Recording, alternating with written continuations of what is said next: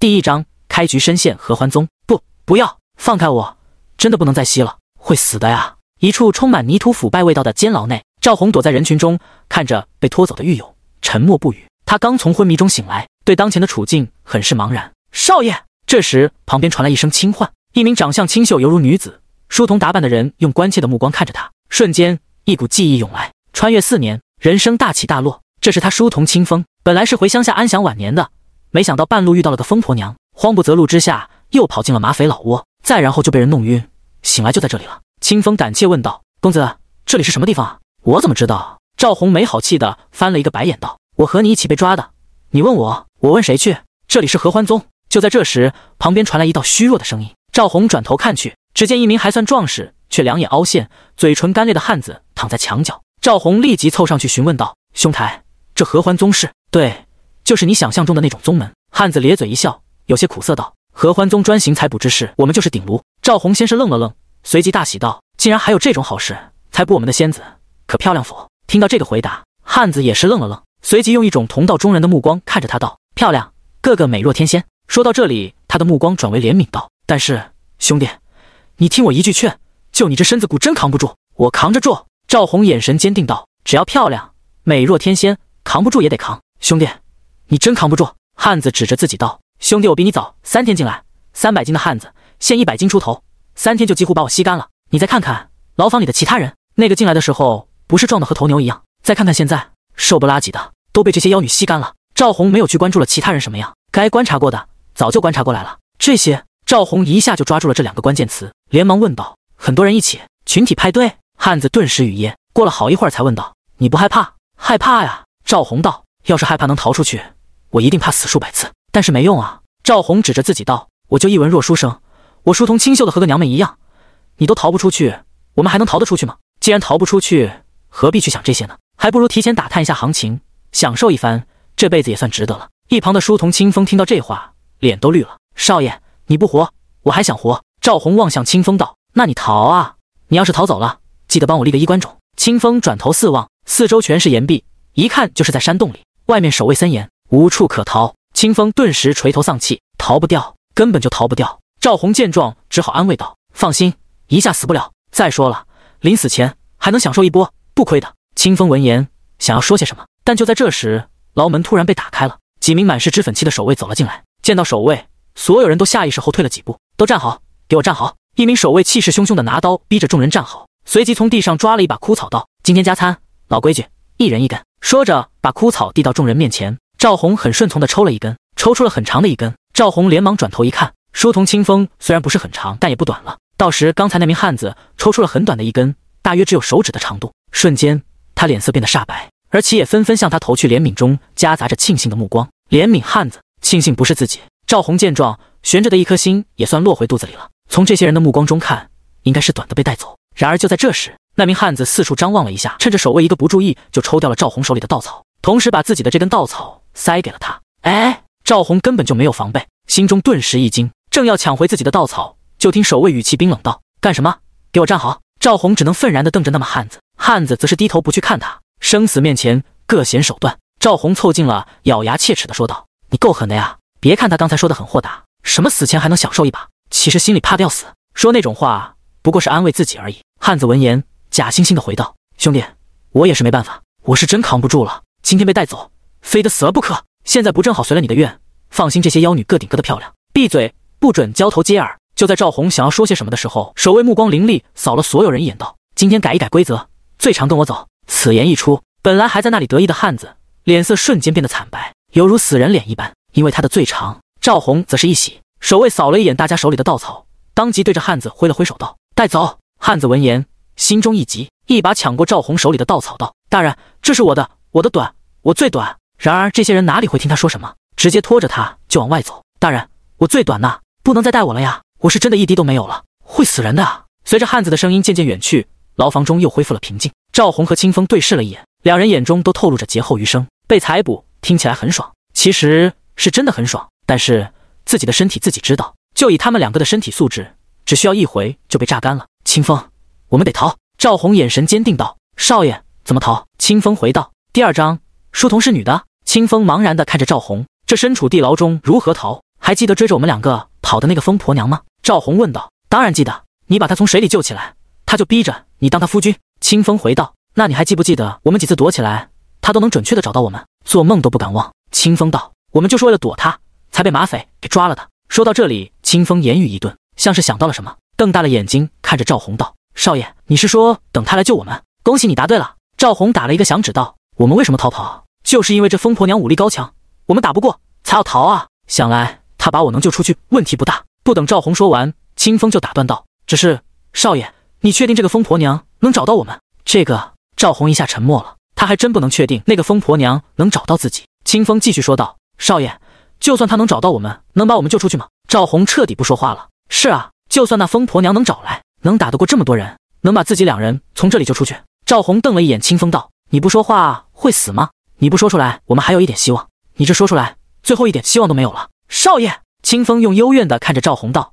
你这样自欺欺人好吗？我乐意。赵红没好气的说道。现在等死吧，反正也不亏，死前还能爽一波。说完他就找了个无人的地方躺下。清风见状大急。少爷，你不能摆烂啊，我要是被抓去才不就完了？清风摇晃着赵红道。你得想办法让我们逃出去啊。赵红根本就不搭理他，被推得烦了，干脆转身面向墙壁。少爷，清风见他油盐不进，既无奈又悲愤，嘴上埋怨道。你要是早从了那疯婆娘，我们又何至于落得这个下场？本来摆烂的赵红听到这话，顿时气不打一处来，从地上爬起来，瞪着清风道。那疯婆娘落水，我本来是不想救的，是你求着我救的吧？不但救了以后，你还把我们最后的钱财拿去给她治病。好了，治好她了，她缠着我，要我做她夫君，我不从，你就怪我喽。清风张了张嘴，过了好一会儿才憋出一句话来。她身材很不错，少爷，你要是从了，不亏的。不亏。赵红提高了音调道。怎么就不亏了？亏大发了。是，她那身材是好，但是她那张脸，少爷我是真的下不去手啊，整个就是一修罗恶鬼。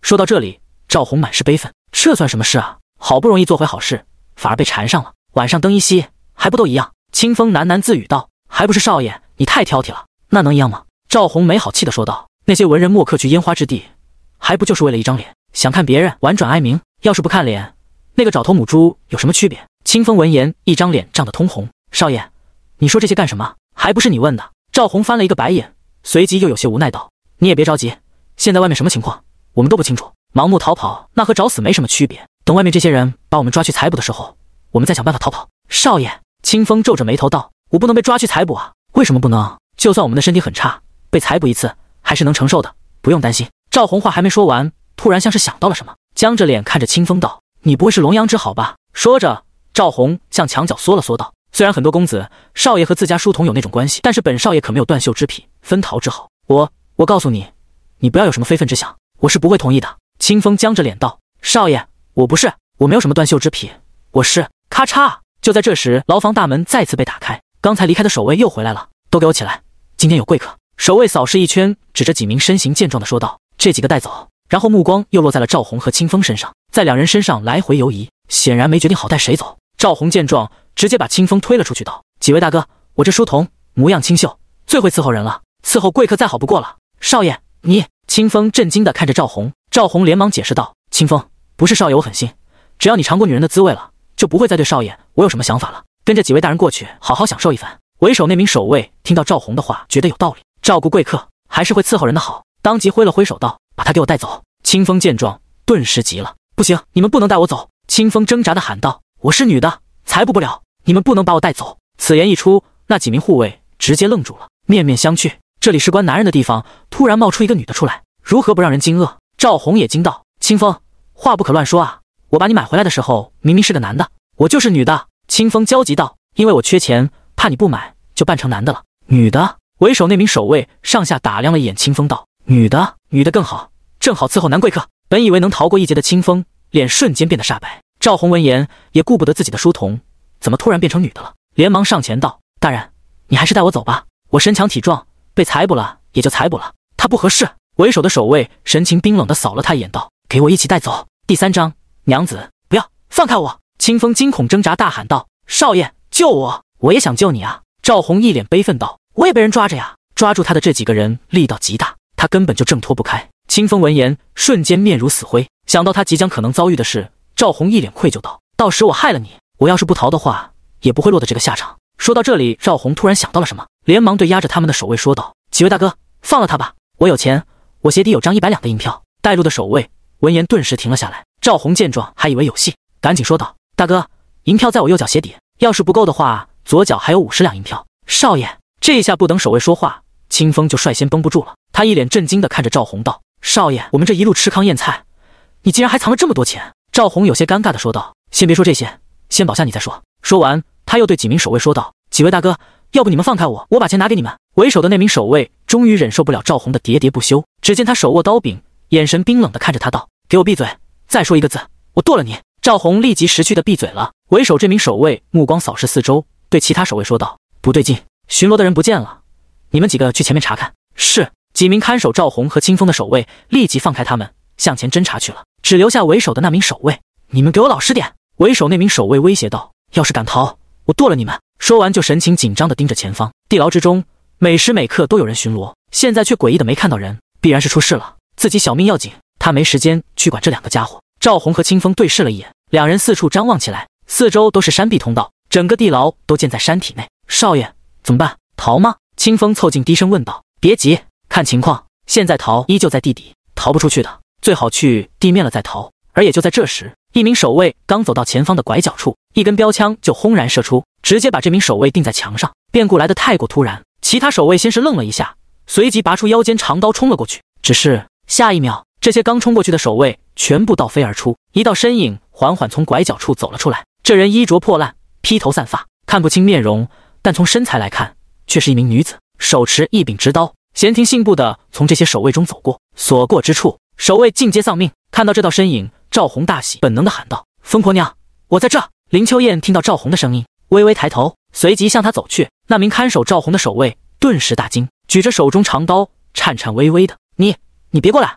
对于这种威胁，林秋燕视若无睹。随着他渐渐逼近，以及那些手下的死，他直接崩溃了，转身就跑。他加入合欢宗是为了享受的，不是来送命的。赵红连忙拽着清风来到林秋燕身边，对着清风道：我就说他能找到我们。啪！只是他话还没说完，林秋燕一巴掌就甩在了他的脸上。这一巴掌直接把赵红打懵了。你疯了？打我干嘛？赵红怒视着林秋燕。林秋燕披头散发，整张脸基本上都被满头青丝给遮住了。可即便如此，依旧能隐约透过青丝看到那狰狞的脸庞。整张脸除了眼睛基本上没有完好的地方了，看起来狰狞恐怖。这也是赵红百般不愿意当他夫君的主要原因。林秋燕看了一眼赵红，嗓音沙哑道：你刚才喊我什么？疯婆娘！啪！他话刚说完，林秋燕又是一巴掌。喊我什么？林秋燕继续问道：我不知道你的名字啊。赵红有些悲愤道：不喊你疯婆娘，难道喊你娘子吗？话音刚落，赵红就瞪大了眼睛，不说话了。一旁的清风悄悄拽了拽他道：少爷，喊吧，你要是不喊，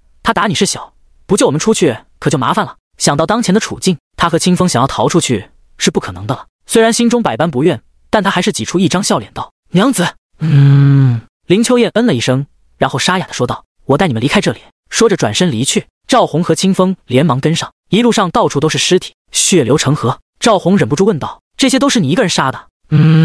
林秋燕语气平淡道：他们把整座山都挖空了，所以找你费了一点功夫。你是怎么找到我们的？赵红终于忍不住好奇问道：怎么我感觉我躲到哪里你都能找到？林秋燕闻言停下脚步，转身看着他。赵红躲避不及，直接与他撞了个满怀。撞上去的第一感受就是这女人真有料，可惜一张脸全毁了。林秋燕伸手推开他，平淡的摊开右手，一条手指粗细碧绿的青蛇吐着舌头就从他衣袖里爬了出来。看到蛇的瞬间，赵红全身汗毛竖立，他一把抱住清风，惊恐道：清风，蛇，有蛇！少爷！清风一张脸涨得通红，想要推开赵红，只是他不但没推开赵红，赵红反而抱得更紧了。他是真的怕蛇。林秋燕皱了皱眉头，然后说道：他带我找到你们的。说完收起小蛇，转身往地面走去。少爷！清风幽怨地看着赵红道：你还要抱多久？蛇不见了。赵红也镇定了下来，他默默地松开，向林秋燕追去，嘴里嘀咕道：和以前一样，没什么感觉。虽然是嘀咕，但是在这通道中，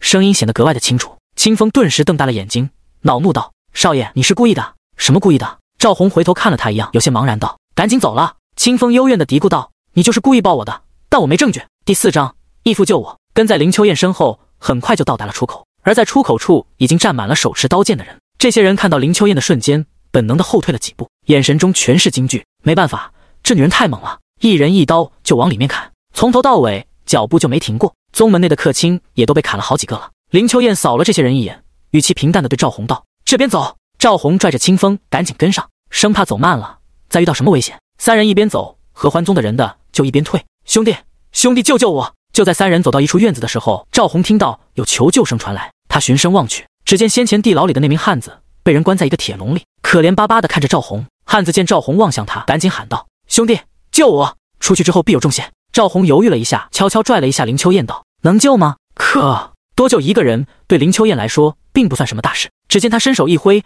一道凌厉剑气闪烁之间撞击在铁笼上，铁笼如泥捏的一般，从中断成两截，里面的汉子却一点事都没有。赵红目瞪口呆，过了好一会儿，终是压制不住心中的激动，大喊道：“卧槽！卧槽！剑气！竟然是剑气！清风，是剑气！”赵红抓着清风，眼中满是震惊。穿越4载，他一直以为这只是一个普通的世界，没想到竟然还有剑气这种东西。清风同样震惊地看着林秋燕，只不过他眼中多了一点复杂。而在两人震惊间，那名汉子小跑了过来，对三人抱拳道：“大恩不言谢，救命之恩，我王五记下了。”听到王五这个名字，林秋燕倒是有些诧异地看了他一眼，不过很快他就转移了目光，望向远处的屋顶。不知何时，屋顶出现两人，一人身穿白衣，手持折扇，犹如翩翩家公子。为什么说犹如呢？因为他太矮了，只有平常人的一半高。而另外一名则是一名老者，老者身穿青衣，留着翩然的胡须，虽然年老，但依旧帅气。老者傲然俯视四人道：“尔等何人？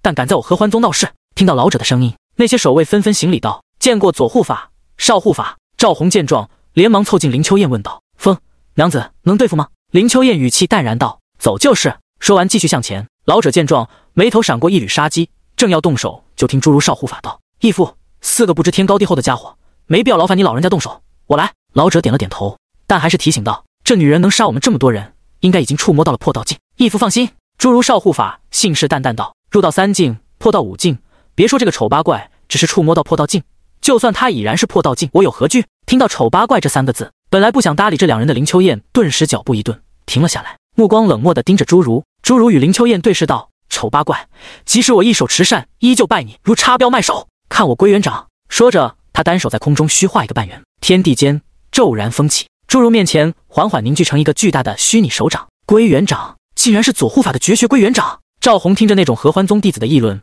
脸皮不由抽搐了一下。要不要这么震惊啊？这气氛烘托的也太假了吧！还有，把招式喊出来！什么鬼？不干吗？还有，这后摇有点太长了吧！这时，侏儒一掌拍出，由风汇聚手掌，骤然凝结成实质，带着呼啸声向4人拍来。林秋燕终于动了，她脚步轻轻一点，撞破由风凝成的手掌，出现在了侏儒身边。快，实在太快了！侏儒大惊，连忙想要抽身后退，却被林秋燕一把抓住脖子提了起来。侏儒试图挣扎，却骇然地发现自己修为竟然被封住了。他顿时大惊，连忙呼救道：“义父，救我！”然而他话音刚落，林秋燕就把他重重地砸到了地上。砰！随着一声巨响，青石板的地面直接被砸成碎片。林秋燕不再去管这名侏儒，下一秒就出现在了老者身边，一掌拍出去。这一掌看似平平无奇，但是在老者看来，这一掌骇人至极。这一掌，不管他如何躲，都会落在他身上，只能硬接。想到这里，他连忙提气，真气汇聚手中。砰！老者与林秋燕对了一掌，下一秒，他倒飞而出，直接撞破无数建筑，溅起漫天扬尘。本来准备从地上爬起来的侏儒，见到这一幕，直接识趣的躺下不动了。林秋燕身形轻盈地落回赵红身边，然后望向另外一边问道：“细看够了就出来，不然我们就走了。”随着林秋燕的声音落下，一道妖娆的身影缓缓从藏身处走去。这人穿着鲜红的宫装，赤足，满头白发，身形妖娆。看到来人，赵红顿时瞪大了眼睛。赤足、白发、鲜红的红唇、妖娆的身姿，全都符合她的审美啊！妖娆女子察觉到赵红的目光，羞涩一笑道：“小女子合欢宗主李花，见过几位公子。此次是我合欢宗多有得罪，不如……”说话间，李花一个闪烁，骤然出现在赵红身边，伸手勾起他的下巴道：“不如公子留下来，我亲自向你赔罪。”他把赔罪2个字咬得格外重，让人想入非非。好啊！赵红本能地点了点头人，然后就感觉到身边传来一股凌厉的杀机，他身形一僵，连忙改口：“我等正人君子，岂能与你这种人同流合污？”说完，他一个闪身躲到了林秋燕身后。林秋燕这女人难看是难看了一点，但最起码不会害了她。李花见状，呵呵一笑，目光终于落在林秋燕身上，有些惋惜道：“姐姐这身材，这修为，以前一定是个大美人吧？谁这么狠心，竟把你弄成这个样子？”说着就要用手拨开林秋燕挡住脸的青丝。林秋燕一把抓住他的手，冷冷道：“想死！”第5章李花。李花凝视着林秋燕，气氛一下就变得肃杀起来，静得可怕。就在赵红以为他们要打起来的时候，李花突然一笑，抽回自己的手，娇笑道：“姐姐可真开不起玩笑，我只是觉得姐姐这样毁容了，怪可惜的。说着，掏出一个瓷瓶，抛给林彦秋道：“这瓶凝溶胶是我合欢宗的秘药，专去疤痕美肤所用。不说完全能治好姐姐这张脸，恢复10之8九还是能做到的。”林彦秋接住瓷瓶问道：“你想要什么？”他不怀疑东西是假的，他只是疑惑这个女人为什么要把这种东西给自己。凝溶胶即便在合欢宗也是异常珍贵的存在。李花听到询问，微微一笑道：“姐姐就是聪慧，我这东西自然不是白给。我只想问一个问题。”“什么问题？”赵红从林秋燕身后探出脑袋，好奇地问道。李花抿嘴笑道：“入道3境，破道5境，1年前正道盟盟主未突破破道5境当中的金丹境，选择闭关。而在1个月前，据传正道盟盟主闭关之处有天地异象发生，天雷汇聚。当天雷散去之时，正道盟盟主消息无踪。这1个月以来，无数人试图寻找他，却一无所获。倒是有一条小道消息传播开来，正道盟盟主被其最亲密之人所害。我想问的就是这条消息是否准确？”说这话的时候，李花一直盯着林秋燕。林秋燕语气平淡道：“这事你不应该来问我，你该去正道盟询问。”李花双手负后，身子前倾，凑近林秋燕，眼神捉摸不定道：“姐姐要是能回答我这个问题，我有上好的丹药，可以治愈姐姐体内的伤势，这样你也就没必要耐着性子听我在这里东问西问了。”“你受伤了？”赵红诧异地看着林秋燕询问道。“她当然受伤了。”李花眯眼笑道：“虽然我依旧奈何不了她，但留下你们还是可以做到的。正是因为如此，她才没有与先前一样出手果决。所以说是你拖累了她。”李花看着赵红问道：“是不是感觉自己很没用？”“那倒没有。”赵红很是自然地说道：“她既然想当我娘子，自然就得保护我。”本来笑盈盈的李花听到这个回答，顿时微微一僵。赵红继续说道：“谁说娶妻就一定是我养她，就不能她养我？所以我为什么要感觉自己很没用？她保护我不是天经地义的吗？”这番言论让在场所有人都目瞪口呆。王武更是竖起大拇指道：“兄弟，老哥佩服，第一次见到有人把吃软饭这种事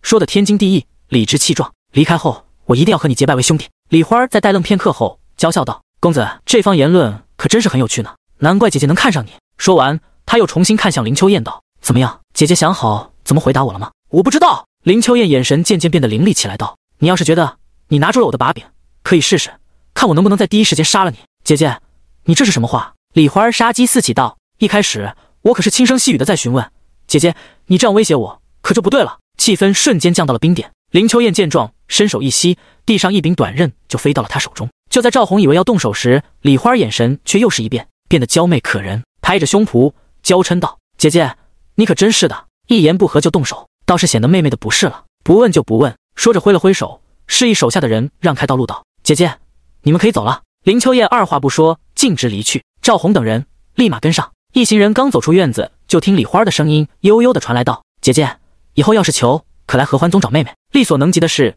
必定全力以赴。哦，对了，凝溶胶每天睡觉前涂抹，第二天醒来撕掉即可。”林秋燕脚步不停，很快就带着赵红几人消失不见了。在确定他们离开后，李花长舒了一口气。别看他刚才游刃有余，其实都是强撑着的。李花走到侏儒少护法身边，厌恶的一脚踹了过去：“人都走了，给我爬起来！”侏儒连忙从地上爬起来，陪笑道：“姐，刚才那丑女人真是正道盟盟主林秋燕？谁知道呢？”李花手指卷着自己的雪白长发道：“不管是不是，反正我是打不过，交个朋友也好。”说着，他向宗内走去，一边走一边说道：“如果她真是林秋燕呢，整个天下都要乱起来了，还是赶快修炼提升实力吧。”只是刚说完，他就像是想到了什么，对侏儒招了招手。侏儒连忙凑上前问道：“姐，有事？”李花道：“今天在场的那些人全部……”他没把话没说完，只是做了一个摸脖子的动作。“为什么？”侏儒疑惑道：“他们守卫宗门。”“没错啊。”李花一巴掌拍在他脑袋上说道：“林秋燕的事不能传出去，要是传出去一个字，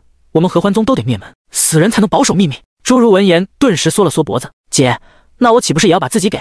咔嚓，侏儒在自己脖子比划了一下。李花眼睛一亮，夸奖道：“好主意，今晚把头颅送我房间来。”侏儒呆若木鸡。另外一边，林秋燕、赵红一行人走在山道上，走了一会，林秋燕停下脚步，转身看向跟在最后面的王武。王武顿时一凛，连忙说道：“我什么都不知道，今天的事要是透露出一个字，你就来取我头颅。”我以霸刀庄五爷王武的名头发誓。虽然没明说，林秋燕却是知道他所指的是什么，没多说什么，转身继续前行。倒是赵红直视着王武道：“感情你也是所谓的江湖中人。”第6章，其物就是开盲盒。王武对赵红抱拳道：“在下霸刀山庄的王武。”霸刀山庄？赵红沉默片刻问道：“很厉害吗？”王武有些惊愕地看着赵红。霸刀山庄身为天下4大山庄之一，虽然没有那些名门大派出名，但也不至于没听说过吧？我不是江湖中人。赵红解释道：“我知道，刚才才知道，原来这世上还有剑气。”王武恍然，大赵王朝为了国泰民安，把江湖与寻常人给分割开了，江湖中的争斗几乎波及不到普通人，即便不小心波及了，也会有专门的人出面处理。赵宏看着王武继续问道：听你这么说，霸刀山庄这么厉害，你为什么还会落到合欢宗手里？提起这个，王武尴尬笑道：人有失足，马有失蹄，纯粹阴沟里翻船了，不提也罢，不提也罢，不提也可以。赵宏一把搂住王武的肩膀道：在牢里你2次抢我稻草，这事我们是不是该来算算账了？真以为在合欢宗的时候，赵宏救王武只是单纯的好心，想多了。他救王武是想秋后算账，他这人可是很记仇的。王武身形一僵，悄悄地看了一眼走在最前面的林秋燕道：你想怎么解决？本来是想敲诈，呸，是想让你赔点钱财的。但是你既然是江湖中人，而且好像还是很厉害的那种，那你就随便给我几本神功秘籍，让我练了之后天下无敌。王武脸都绿了，当即回道：几本神功秘籍？你以为神功秘籍是大白菜吗？没有。赵宏道：那就给些神丹妙药，吃了之后能暴涨1甲子功力的那种丹药。你咋不说吃了之后立地成仙呢？王武瞪着赵宏道：我没有这种丹药，也没有什么神功秘籍。不过王武话锋一转，从腰间掏出一块玉佩大小黑色的石头递给赵宏道：我身上就这一块奇石去了，你要不要？奇石？赵宏疑惑问道：这是什么？王武把奇石抛给赵宏道：里面有你要的所谓神功秘籍，只要滴血捏碎它，就能让你瞬间学会一种功法。至于是什么功法，那就只能看命了。瞬间学会？赵宏道：你确定不是在和我开玩笑？我和你开玩笑干嘛？王武道：你要是不信，可以问你娘子。赵宏望向林秋燕，林秋燕道：他没说假话，这么神奇。赵宏道：这东西怎么来的？不知道。王武道：其实从有记载开始就存在，至于具体怎么来的，没人知道。有可能你走在路上摔一跤就能捡到一块，也有可能你找一辈子都找不到一块。哦。赵宏点了点头道：那该如何分辨它是奇石还是普通的石头呢？看纹路。王武指着奇石道：你仔细看奇石表面有各种浑然一体的花纹，这是寻常石头没有的。赵宏仔细一看，果然在上面看到的花纹，花纹与石头浑然一体，看似毫无规律，但又有规律可言。他收起石头，看着王武道：这么珍贵的东西你就舍得给我了？奇石是珍贵，但那也得看对谁了。王武道：对名门大派来说，其实就是鸡肋，食之无味，弃之可惜。对你这种初入江湖的人来说，确实很有帮助，说不定能从里面开出什么高深的修炼心法出来，从而一鸣惊人，但也仅此而已了。为什么？赵宏犹如一个好奇宝宝，不断问着为什么。王武倒是有耐心，不厌其烦地解释道：名门大派之所以是名门大派，是因为他们早就通过奇石获得了高深的修炼法门，并且探索出了入道3境、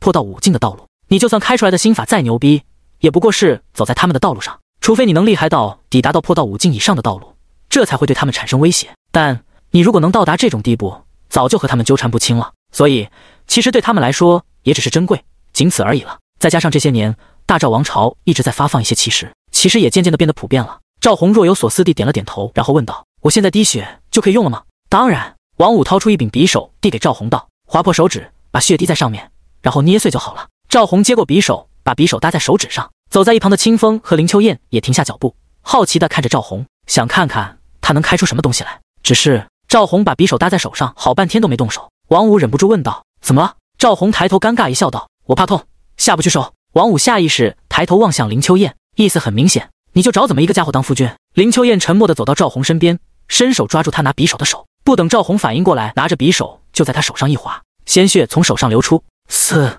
赵宏倒抽了一口凉气，然后赶紧把鲜血涂抹在奇石上，血迹沿着奇石上的花纹扩散开来，然后竟然开始消失不见。林秋燕提醒道：可以捏碎了。赵宏赶紧用力一握，奇石竟然犹如豆腐一般瞬间破碎。几乎同时，一股陌生的记忆涌入他的脑海中，涌入的记忆让他感到一阵眩晕。清风连忙把他扶到路边坐下，过了好一会，他才渐渐消化这股陌生的记忆。怎么样？王武问道。开出什么了？赵宏眼神古怪道。开出了《本草纲目》，准确的来说是一本编译的《本草纲目》。开出来的《本草纲目》不光有药材图谱，竟然还有各种各样的药方，十分的齐全。《本草纲目》，少爷，这是什么秘籍？清风茫然地问道。一本医书。听到是医书，王武瞬间就没了兴致。我就知道开不出什么好东西。王武道。大赵王室也不会把奇石给放出来了，医书就医书吧，最起码你这辈子饿不死了。王武起身道：欠你的人情我也算还了，那么我们也该分道扬镳了。第7章，各自的抉择。赵宏压下奇物带来的惊奇，看着王武道：你去哪？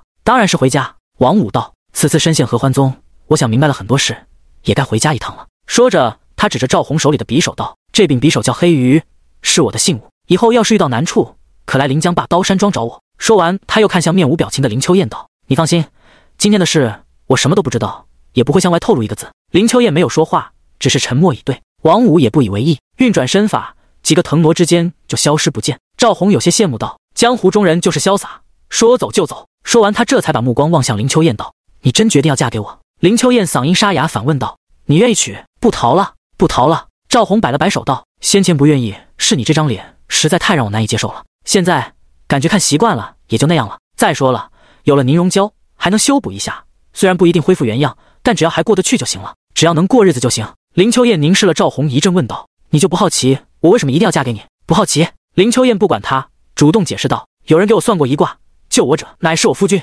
算卦？赵红无语道：“那万一要是一个70、80岁的老头救了你，你也嫁？”“嫁。”林秋燕回答的简单果决。“有毛病！”赵红无语的翻了一个白眼，然后望向清风。清风被他看着，毛骨悚然，忐忑不安的问道：“少爷，你看我干什么？”赵红竖起3根手指道：“从把你买来开始，3年了。3年来我一直以为你是男的，没想到你是女的，不给本少爷解释一下？”“解释？解释什么？”清风眼神闪烁道：“少爷，你当时买的就是书童。再说了，你又没问我是男是女，你不问，我怎么知道你要知道什么？”“很好，这个理由很强大。”赵红无语的竖起1根手指道：“你跟了我3年了，我也就不追究你这件事了。不过，该是书童做的事，你一个也别想落下。别以为你现在变成女的了，就能偷懒了。”听到这话，清风明显长舒了一口气，脸上露出微笑道：“谢谢，少爷不追究。”赵红翻了一个白眼，从地上爬起来，对林秋燕问道：“现在你准备去哪？”林秋燕看着他回道：“听你的。”“听我的？你不回去报仇吗？”赵红疑惑问道。虽然他不是很聪明，但通过李花和王五的态度，也能猜到他就是那所谓的正道盟盟主。对于这个问题，林秋燕平淡的回道：“我现在只是你的妻子，其他与我无关。这是准备和以前做出割舍了。”赵红意味深长的看了他一眼道：“我是准备回钱塘，一间陋室，一壶茶，一本书，诗酒田园，度过余生的。我也不准备掺和你的那些事情。你要是觉得自己能过这种生活，就和我走；要是觉得过不了这种生活，我们就此别过。”听到这话，林秋燕下意识望了一眼北方，在沉默片刻后回道：“我和你一起走。”赵红见他注意已定，立即来到林秋燕身边，伸手搂住她的腰肢。还真别说，这练武的手感就是不一样，紧致有力。啪！林秋燕抬手就是一巴掌。赵红被打懵了，惊愕道：“你打我干什么？”林秋燕冷声反问道：“你干什么？”赵红道：“你现在是我娘子，我搂你一下怎么了？”林秋燕身形一僵，像是才反应过来，不过她并不是那种羞涩娇滴滴的小娘子。她推开赵红的手道：“我追着你当我夫君，不代表我随便。3书6礼，明媒正娶，一个都不能少。这之前你不能碰我。”赵红张了张嘴，想说什么，但偏偏又找不到反驳的理由。3书6礼，明媒正娶，这是很恰当的理由。过了好一会，他说道：“3书6礼，明媒正娶，自然没有问题。但是我没父母，再说了，你不带我去见你父母，我也没办法下聘书啊。”林秋燕眼神沉吟片刻道：“可以从简，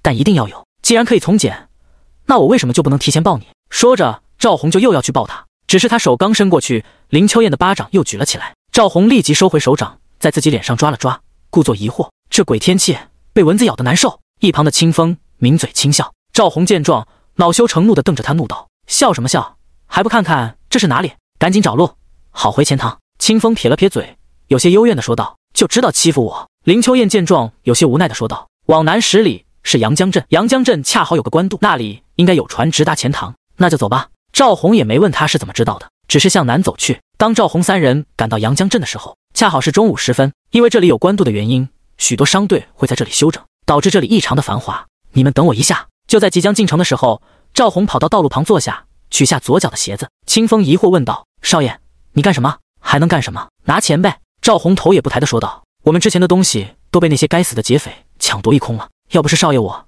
多留了一点心眼，我们以后吃喝都成问题。”说话间，他从鞋缝中取出50两的银票。“少爷，你到底藏了多少私房钱？”清风好奇地问道。“也不多，就几百两吧。”赵红道。“出门在外，钱就是命。”说着，他把钱递给林秋燕道：“你武功高强，钱你拿着，安全，不会给人抢了或者偷了。”林秋燕有些诧异地看着他问道：“你不怕我拿钱跑了？跑了最好。”赵红道：“我就不用娶你了，毕竟你现在这张脸实在谈不上好看。你嫌弃我丑，你还娶我？”林秋燕问道。赵红道：“你现在是丑，但等某一天你恢复了原样，就不丑了，这样我就赚了。这叫做长线投资，不能只看眼前。”驾！就在3人谈话间，远处传来轰隆隆的马蹄声。第8章，纯爱战士应声倒地。赵红循声望去，只见一队旌旗招展的骑兵往这边来。这队骑兵折甲、挎刀，一杆萧字大旗迎风招展。江阳镇城门口的商队纷纷惊恐避难。“少爷，是镇南王萧家的骑兵。”清风担忧地看向赵红，一缕阴郁在赵红脸上一闪而过。林秋燕看着轰隆隆狂奔而过的骑兵，察觉到赵红的脸色不对，平淡询问道：“有仇？”看着入城的骑兵队伍，赵红沉默片刻后吐出一口积郁之气，强笑道：“算不上什么仇，不过是一些小人物不堪的过往罢了。”少爷，清风想要说些什么，却被赵红打断道：“行了，我们进城吧。”赵红向城内走去。林秋燕沉吟片刻，追上赵红道：“能说说吗？”“说什么？”“那些过往。”“赵红转头看向林秋燕道：“我不问你的过往，你同样不用问我的过往。”林秋燕盯着赵红，眼眸沉吟片刻道：“我的过往很简单，出生、练武，然后成为所谓的盟主，然后不久前，有人趁我突破的时候偷袭了我，后面的事就是遇到你了。”赵红先是愕然，然后很是无语道：“你这是逼着我说以前的那些过往啊？”“谈不上逼。”林秋燕平淡道：“既然要做夫妻，那就应该坦诚相见，不应该有什么秘密。你的事就是我的事，我有理由帮你出气。至于我的事自然还是我的事，不需要你来操心。”赵红停下脚步，看着林秋燕，见她神情认真，不像是在说笑。赵红苦笑一声道：“你真是强势，行吧，想知道就知道，也没什么好隐瞒的。”赵红对清风道：“清风，你说话，我不想说这些事。”清风走到林秋燕身边说道：“少爷4年前落水，失去了以前的记忆，为了生活开始做些小生意，后来与一家姓苏的小姐相识，苏家小姐也是商贾之家，双方都有意思，感情也极好，两人本来要喜结连理的，我也是那时候被少爷买回来的。但是在即将结婚的前1个月，苏家小姐的母亲因病去世，苏家老爷也因此卧病在床，婚礼也就被耽搁了下来。因为少爷和苏家小姐的关系，就帮苏家打理家业，苏家的产业也在那一段时间内得到了飞速的发展。”听到这里，林秋燕道：“这故事有些老套啊，是不是后面苏家反悔了？”“没有反悔。”赵红道：“苏家也从来没想过反悔。苏家老爷膝下无子，我又记不得以前的事了，是准备入赘的，所以赚的再多，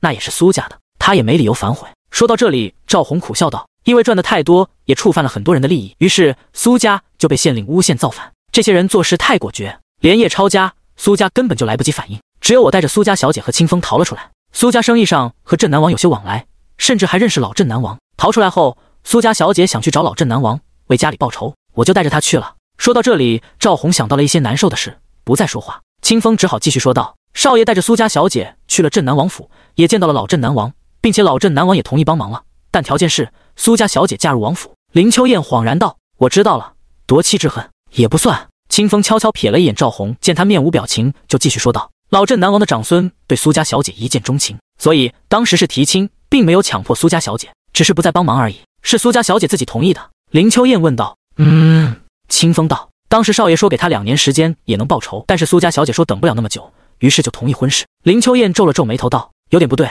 据我所知，镇南王府家教甚严，既然苏家小姐和夫君订婚了，就不会做出抢人未婚妻的事来。镇南王府不知道此事。”赵红语气惆怅道：“我把此事瞒了下来。”“为什么？”林秋燕诧异地看着他道：“你只要把此事说出来，镇南王府自然就不会提出联姻的要求了。”赵红深深地叹了口气，随即飒然笑道：“他做出了选择，我再说出来，这不是毁了他吗？他做出了选择，以后必然没办法再面对我了，自然也不可能在一起了。我要是再说出来，就算镇南王当时不说，以后他在镇南王府会好过。他无情，我却做不到无义。你怕毁了他，那你呢？”林秋燕意味深长地看着赵红道：“灰溜溜的回家，也不算灰溜溜的回家吧。”赵红笑道：“这不是在路上捡到你了吗？捡到一个倒贴的妻子，我还有什么不满的？就是丑了一点罢了。”林秋燕微微一呆，好像是这样。如果不是赵红灰溜溜的回家，也不会在路上阴差阳错的把他救下。等等，他说我丑？林秋燕眉头顿时一拧，回过神来，想要发怒，却没看到赵红这边。就在这时，赵红站在一个路边摊旁，对他招手。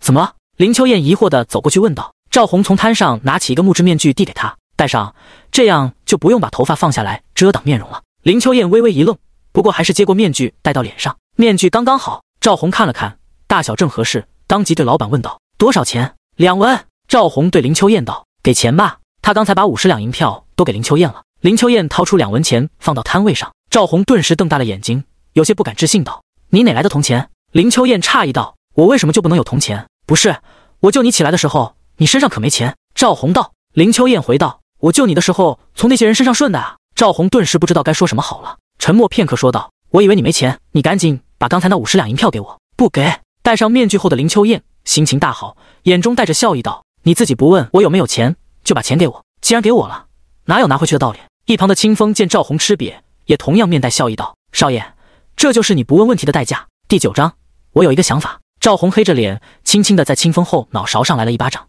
怒道：“没大没小，竟然敢嘲笑你家少爷！今晚让你暖被窝！”清风一张脸瞬间变得通红，以前性别没说开的时候，他只是一个单纯的书童，赵红也不会开这类的玩笑话，毕竟他没有当搅屎棍的爱好。现在说开了，很多事自然就不一样了。赵红见他害羞，嗤笑一声道：“走了，去渡口吧。这个时辰去渡口的人少，可以占个好位置。”等等，这时林秋燕道：“我想在城里买点东西。”赵红诧异地看了他一眼道：“钱塘比这里更加繁华，回钱塘了再买也是一样，在这里买很难拿的。”林秋燕扫了一眼赵红道：“我是通知你，不是和你商量。”他说完转身就走。赵红呆了呆，连忙跟上道：“我是你夫君，你得听我的。”听你的。林秋燕嘴上应着，脚步却没有停下，显然压根就没想过听赵红的。赵红有些无奈，不管是前世还是这一世，还是第一次遇到林秋燕这种强势说什么就是什么的主，一时间还真不好相处，最终只能无奈地问道：“你要买什么？”“买药。”“你有病。”“我是有病，你有药吗？”两人不知不觉开始斗起嘴来。清风默默跟在后面，抿嘴轻笑。这是从离开镇南王府开始，他第一次真正意义上见到自家少爷这么放松。平常虽然也不着调，但心中总是积压着不甘与无奈。倒不是说他现在放下了，只能说暂时忘记了。很快，林秋燕停下脚步道：“就是这了。”赵红抬头一看，一家药铺门前的旗帜在微风中轻轻摇曳，上面写着“六黄堂”，字迹苍劲有力，古朴有力。进入药铺，草药特有的气味扑面而来，不过并没有让人感到不适，反而还让人有一种沁人心脾的感觉。赵红眉头一挑，药店内特意点了麝香，并且还是上家的麝香。麝香的年份应该在40年左右，里面还夹杂了薄荷、沉香，气味里的药材一个个浮现在他脑海，包括年份以及生长环境，一字不落。这是其实开出来的《本草纲目》记忆在起作用，还真是神奇。赵红惊讶地嘀咕了一句：“什么神奇？”林秋燕诧异地问道：“没什么。”赵红道：“我只是觉得那所谓的其实真的很神奇，那些知识就和我自己的一样。”林秋燕闻言点了点头道：“习惯就好，我第一次接触其实也很新奇，但接触多了，感觉也就是那样。”两人说话间，一名身穿青色长衫的药铺伙计走了过来，他先是诧异地看了一眼戴着面具的林秋燕，然后迅速低垂下眼眸问道：“三位，看病还是抓药？”赵红看向林秋燕，林秋燕道：“抓药，劳烦三位把药方给我，我让大夫看下。”“没带药方。”林秋燕道：“我说你抓就行。”这名伙计有些为难地看着三人，还不等他说什么，林秋燕就说道：“要是出了问题，不会找你们的麻烦。”伙计听完依旧不敢做主，只好把目光投向坐诊的大夫。大夫是一名上了年纪的老者，老者看了一眼林秋燕后说道：“小夏，抓药就是。”听到老者这么说，这名叫小夏的伙计顿时放下心来，当即说道：“三位，这边来。”来到柜台，林秋燕开始报药名：生地10克，石决明15克，白芷、丹参、艾草各20克。赵红听了一会儿，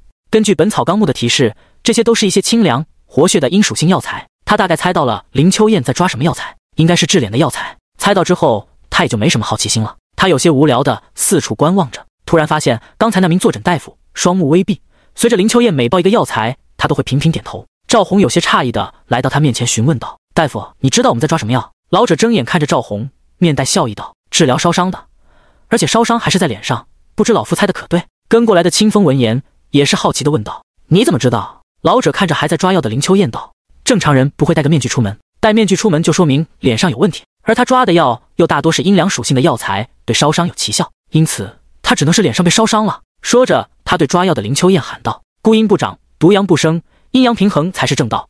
再加几味药材，生石灰30克，当归20克，附子10克。”抓药伙计看向林秋燕，自古一武不分家，林秋燕能做到正道盟主的位置，医理自然不会差，很容易就能分辨出老者家的药材是好是坏。林秋燕点头道：“加上。”赵红用《本草纲目》印证了一下，加上这几味药材，正好与林秋燕报的药材相辅相成，几乎达到了最优解。这老头是个高人啊！赵红心中有些欣喜，不是因为老头是个高人而欣喜，而是《本草纲目》是真的而欣喜。这年头什么东西来钱最快，自然是给人看病来钱最快啊！赵红张望了一下，对老者问道：“我能问一下，这6味堂的主人是谁吗？”老者瞥了一眼赵红道：“怎么，见老夫医术厉害，想挖老夫走？老头，你想多了。”赵红无语道：“挖人这种事多麻烦啊，我才没兴趣做呢。我想入股你这家药铺，你能拿出多少钱来入股？”老者问道：“你是6味堂的主人？”老夫李慈仁正是6味堂的主人。李慈仁看着赵红，再次问道：“你准备多少钱入股？”“我没钱。”本来还有些兴致的李慈仁听到没钱2个字，瞬间没了兴致，连忙摆了摆手道：“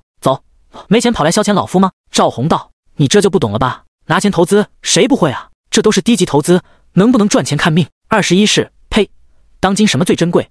当然是人才和赚钱的点子。我有个想法，能让你这6味堂赚得盆满钵满。第10章，所谓奸商，不需要。走，赶紧走！”李慈仁很是不悦地挥手驱赶道：“你这种空手套白狼的家伙，我见得多了，再不走，我报官了！”赵红闻言也不生气，而是继续说道：“老板，这江阳镇有官渡，商队来往众多，这外面也是热闹非凡。你这里又处于主干道上，按理来说生意应该很好才对，你却有闲工夫听我娘子报药方，生意不好吧？是因为太过实诚，药效好，所以比别家店铺卖得贵，所以没人来。”李慈仁闻言先是一愣，随即气哼哼道：“那些这些人不识货。”听到这话，赵红立即知道自己猜对了，他当即说道：“我有一个办法，不说让你药店宾客如云，最起码也是在原本的基础上翻了一番。什么办法？”李慈仁好奇地看着赵红道：“事先说好，那种降低药效，1服药能治好，偏偏分成3副药，甚至更多去卖的，缺的是老夫不干。老先生大意。”赵红竖起一根大拇指：“我也最恨那些缺德的医师了。办法其实很简单，你命人每天去乡村收1筐鸡蛋，但凡来你店铺购买药材的人，都送1枚鸡蛋或者几枚鸡蛋给他。”送鸡蛋？李慈仁诧异地看着他问道：“这样就行了？”“对，这样就行了。”赵红道：“以老先生正派的做法，必然会积累起一批有钱人家的客户，因为他们不差钱，只会选择药效好的药铺，也就是你这里。而那些平民因为没钱，才会去选择那些相对便宜、药效不好的店铺。看似省钱了，但并不但没治好，日积月累下来，花的钱反而更多了。”李慈仁摸着胡须点了点头，道理是这么一个道理，可送鸡蛋就能解决这个问题？当然，只要送鸡蛋就能解决这种事。赵红解释道：“之所以会出现这种情况，是很多人都没读过书，不会算账，眼界太窄，只能看到眼前花了多少钱，不会去算长久的账。所以我们这些做生意的就需要帮他们算清楚了。”“江阳镇一个鸡蛋多少钱？”赵红问道。这个问题李慈仁一下还真答不上来，他又不上街下厨什么的，只是把目光望向抓完要过来的伙计。伙计赶紧回道：“现在市面上1个鸡蛋1文半，2个鸡蛋3文钱。”赵红望了他一眼，然后看向林秋燕道：“要抓完了？”“林秋燕回道：“你继续，我等一会。”赵红点了点头，然后望向李慈仁问道：“平常人来你这抓1服药大概多少钱？10文到15文不等，最低10文吗？”“对，最低10文。”李慈仁道：“我的药材都是上好的药材，低于10文就要亏本。别的店铺呢？”“别家店铺最低6文，也就是说，你们差了4文钱的价格。4文钱虽然不多，但对于穷人来说，4文钱却是1天的用度了。换成鸡蛋，也就是2个鸡蛋多一点。”赵红沉吟片刻后，望向李慈仁问道：“如果最低价格卖9文钱，亏得多吗？”“这倒是亏不了多少。”李慈仁道：“如果亏1文钱的话，我还是能在别的地方找不回来，再压一压药材的价格。”赵红点了点头道：“药材的价格不用压，我们涨价。”“还涨价？”店内伙计顿时瞪大了眼睛，本来人就少，还涨价，不就更没人来了吗？等等。这时李慈仁打断道：“你是说收药材涨价，还是卖药材涨价？收买都涨1文钱？”“胡闹！”李慈仁顿时瞪大了眼睛道：“哪有这样做生意的？这不是纯亏钱吗？”“对，就是要别人看起来我们在亏钱做生意。”赵红神秘一笑：“你先听我说完，然后就知道到底亏没亏钱了。我说得涨价，但是我们不是直接涨，而是给鸡蛋。以后但凡来买药的人，只要加1文钱就送2枚鸡蛋，而现在市场上却是3文钱2枚鸡蛋。你说这些来买药的人会不会加钱买鸡蛋？”李慈仁皱着眉头想了想道：“买肯定是会买，但是这样不还要亏的鸡蛋钱吗？”赵红道：“鸡蛋你可以叫伙计去那些偏远的山村去收，1文钱2枚鸡蛋，完全收得到。1文钱2枚鸡蛋，这么便宜吗？”李慈仁诧异地问道。即便他不上街，也知道1文钱2枚鸡蛋太便宜了。见他不相信，一旁的清风附和道：“我和少爷借宿过几次山村，这些山村偏僻，基本上属于封闭状态，他们物资紧缺，全靠自给自足，1文钱2枚鸡蛋完全收得到。你要是能拿盐巴和他们换，他们就更喜欢，可能给你更多。”李慈仁道：“这样的话倒是可以做，反正我这些伙计在店里闲着也是闲着，让他们轮流出去收一收鸡蛋，也不需要另外给钱，这样算起来倒是不亏了。但是收药材为什么还要涨价？这里亏的钱又从哪里找不回来？”赵红道：“收药材涨价是为了防止别人和你打价格战，断你药材来源。你收的价格本来就比别人高，他们想和你打价格战，付出的就要更多，你能比别人支撑的更多，这部分的亏损自然是从那些有钱人那里找不回来。对于富人，你不能让他们加钱送鸡蛋，首先他们看不上这些，同时还可能会认为你在侮辱他们。你直接告诉他们涨价了，比如10文钱的药，因为某些原因涨了5文钱，但因为你是我们这里的老客户，所以亏本卖你13文钱，同时因为涨价的原因送他们2个鸡蛋。要是遇到那种斤斤计较的人，就再多送他们1点鸡蛋，只要保住你卖给他的药值11文钱，你就不亏，高于11文钱你就不亏，并且因为送鸡蛋的行为不会引起那些富人的反感，反而对你的印象会更好，因为他们本来就不缺这1文2文钱，反而会想着你这个老板太实在了，既然会因为涨价而不好意思，会和更多人说，口口相传，会有更多的人知道你这个店铺。而那穷人，赵红得意一笑道：“1文钱2个鸡蛋，他们会权衡利弊的。外面2个鸡蛋是3文钱，也就是说剩下了2文钱，这样一换算，于是你店铺的药和别家的店铺也就相差2文钱去了。虽然还是比别人家的贵了2文钱，但是你家的药效好啊，吃一副就好了，咬咬牙也就买了。你说他们是来你这里买，还是去别的店铺？要是他们不加钱买鸡蛋呢？伙计问道。那就正常卖啊。赵红道，反正我们又不亏。众人听完目瞪口呆，过了好一会儿才从嘴里憋出2个字来：奸商。这妥妥的就是个奸商。第11章要的不是钱，而是身份。虽然提出了一个奸商的想法，但不得不说，这的确是一个赚钱的法子。李慈仁犹豫片刻后问道：你想要多少股份？我只要5%的股份。5%？李慈仁诧异地看着他问道：连1成都不到，你图什么？他还以为赵红想要很多股份呢。当然是图钱啊，既然是图钱，那自然是多要。你这1成都不到，我就算赚的再多，你也分不了多少啊。正是因为分不了多少，你才会愿意给啊。赵红道：如果我要多了，你也不会愿意给。不是，再说了，我主意已经出了，你要是不承认，我也拿你没办法。那还不如只要5%，我多少还能赚一点。李慈仁愕然，的确，赵红如果要多了，他不会给，但如果只要5%，这么一点点，给了就给了，无所谓。想通这些后，李慈仁沈然一笑，对着身边的伙计道：小夏，去拿纸笔来，写契约。好的，掌柜。很快，这名叫小夏的伙计就拿来了纸笔。李慈仁拿起面前的毛笔，写起了契约。很快，他把契约写好，并递到了赵红面前道：我给你6黄堂5%的股份，但是我也加了一个条件，那就是你的办法真的可以用，能够赚钱，这股份才是你的。如果只是纸上谈兵，那不好意思，这份契约不作数。赵红面带笑意地看着他问道：如果不赚钱，不需要我赔偿？不需要。李慈仁淡然道：我也看不上你那点赔偿，那你可真是的好人。赵红在契约上签下了自己的名字以及自己在钱塘的住址。李慈仁看了看，感觉没问题后，又写了一张契约递给赵红道：再写1张，一式2份。赵红只好又写了1张。写完之后，他把契约递给清风保管起来后，对李慈仁道：既然契约签好了，那我就告辞了，我们还赶着上船回钱塘，走吧，走吧。李慈仁拿起毛笔，头也不抬地说道：我还得把你的计策写下来，免得忘了就不送了。赵红笑了笑，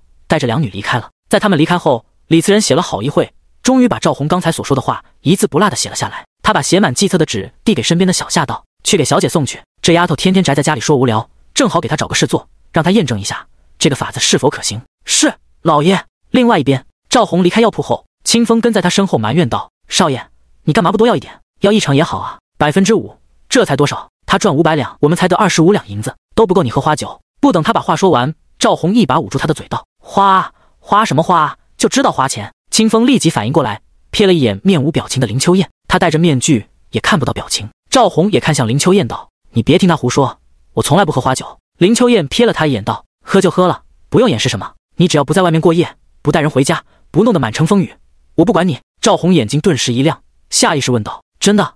当然是真的。林秋燕语调平静道：喝花酒多天经地义的事啊，你喝你的，我喝我的，互不打扰就行。听到这话，赵红脸都绿了，有些气急败坏地说道：你敢给我戴绿帽，我就休了你。对于这种威胁，林秋燕只是平静地说道：你不喝，我自然也就不会去喝了。说着，他停下脚步，向街道的一处肉脯店走去。你们在这等一下，我买一点肉。赵红正想问他买肉做什么，就被清风拽住问道：少爷，你还没告诉我，为什么只要5%的股份呢？赵红只好解释道：我要股份，不是真的想赚钱，而是看中了这6黄堂的背景。你可能没注意到，这6黄堂里的药材都是上了年份的极品药材，这不是寻常商家能弄到的。而且店内还有很多不起眼的小物件，这些小物件的确不起眼，但却是御用的，这也不是寻常人能用得起的。所以我要的不是一份股份，而是一份背景，知道吗？苏家的事以及镇南王府的经历，让赵红深深明白这种时代背景的重要性。他不想再经历第2次无能为力了。至于要6黄堂股份的事，也都是他临时起意的结果，抱着试试心态，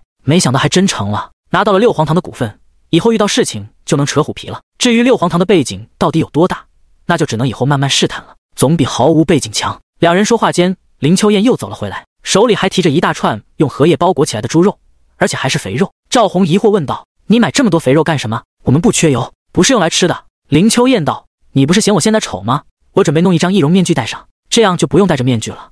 你也舒心。我只知道猪肉可以用，还是第一次知道猪肉能做易容面具。赵红好奇问道：怎么做？林秋燕闻言有些不耐烦地说道：很复杂，说不清，我会做就行。见他不愿意细说，赵红也不问了，当即说道：还是赶紧去渡口吧，再磨蹭下去都到晚上了。当3人来到江阳镇渡口的时候，发现渡口已经挤满了人，上船的地方更是被围得水泄不通。赵红想看看前面怎么回事，却发现人群动都没动，只好拍了拍前面一人问道：我能问一下，前面发生什么事了吗？怎么不走啊？前面这人回头看了一眼赵红，赵红这才发现这人竟然是一名女子。这名女子身穿粗布麻衣，裹得头巾，身材修长，模样清秀，还有些婴儿肥，属于那种肥而不腻的类型，十分养眼。看到女子的面容，赵红愣了愣，没想到随便一拍都能拍到一个美女，这说明运气啊。女子看了一眼赵红，又看了看她身边的林秋燕和清风，沉吟片刻后说道：听说镇南王府的王孙和王孙妃在这里靠岸休息，所以现在大家都不准靠近。听到这话，赵红那本来还不错的心情瞬间不好了。第12章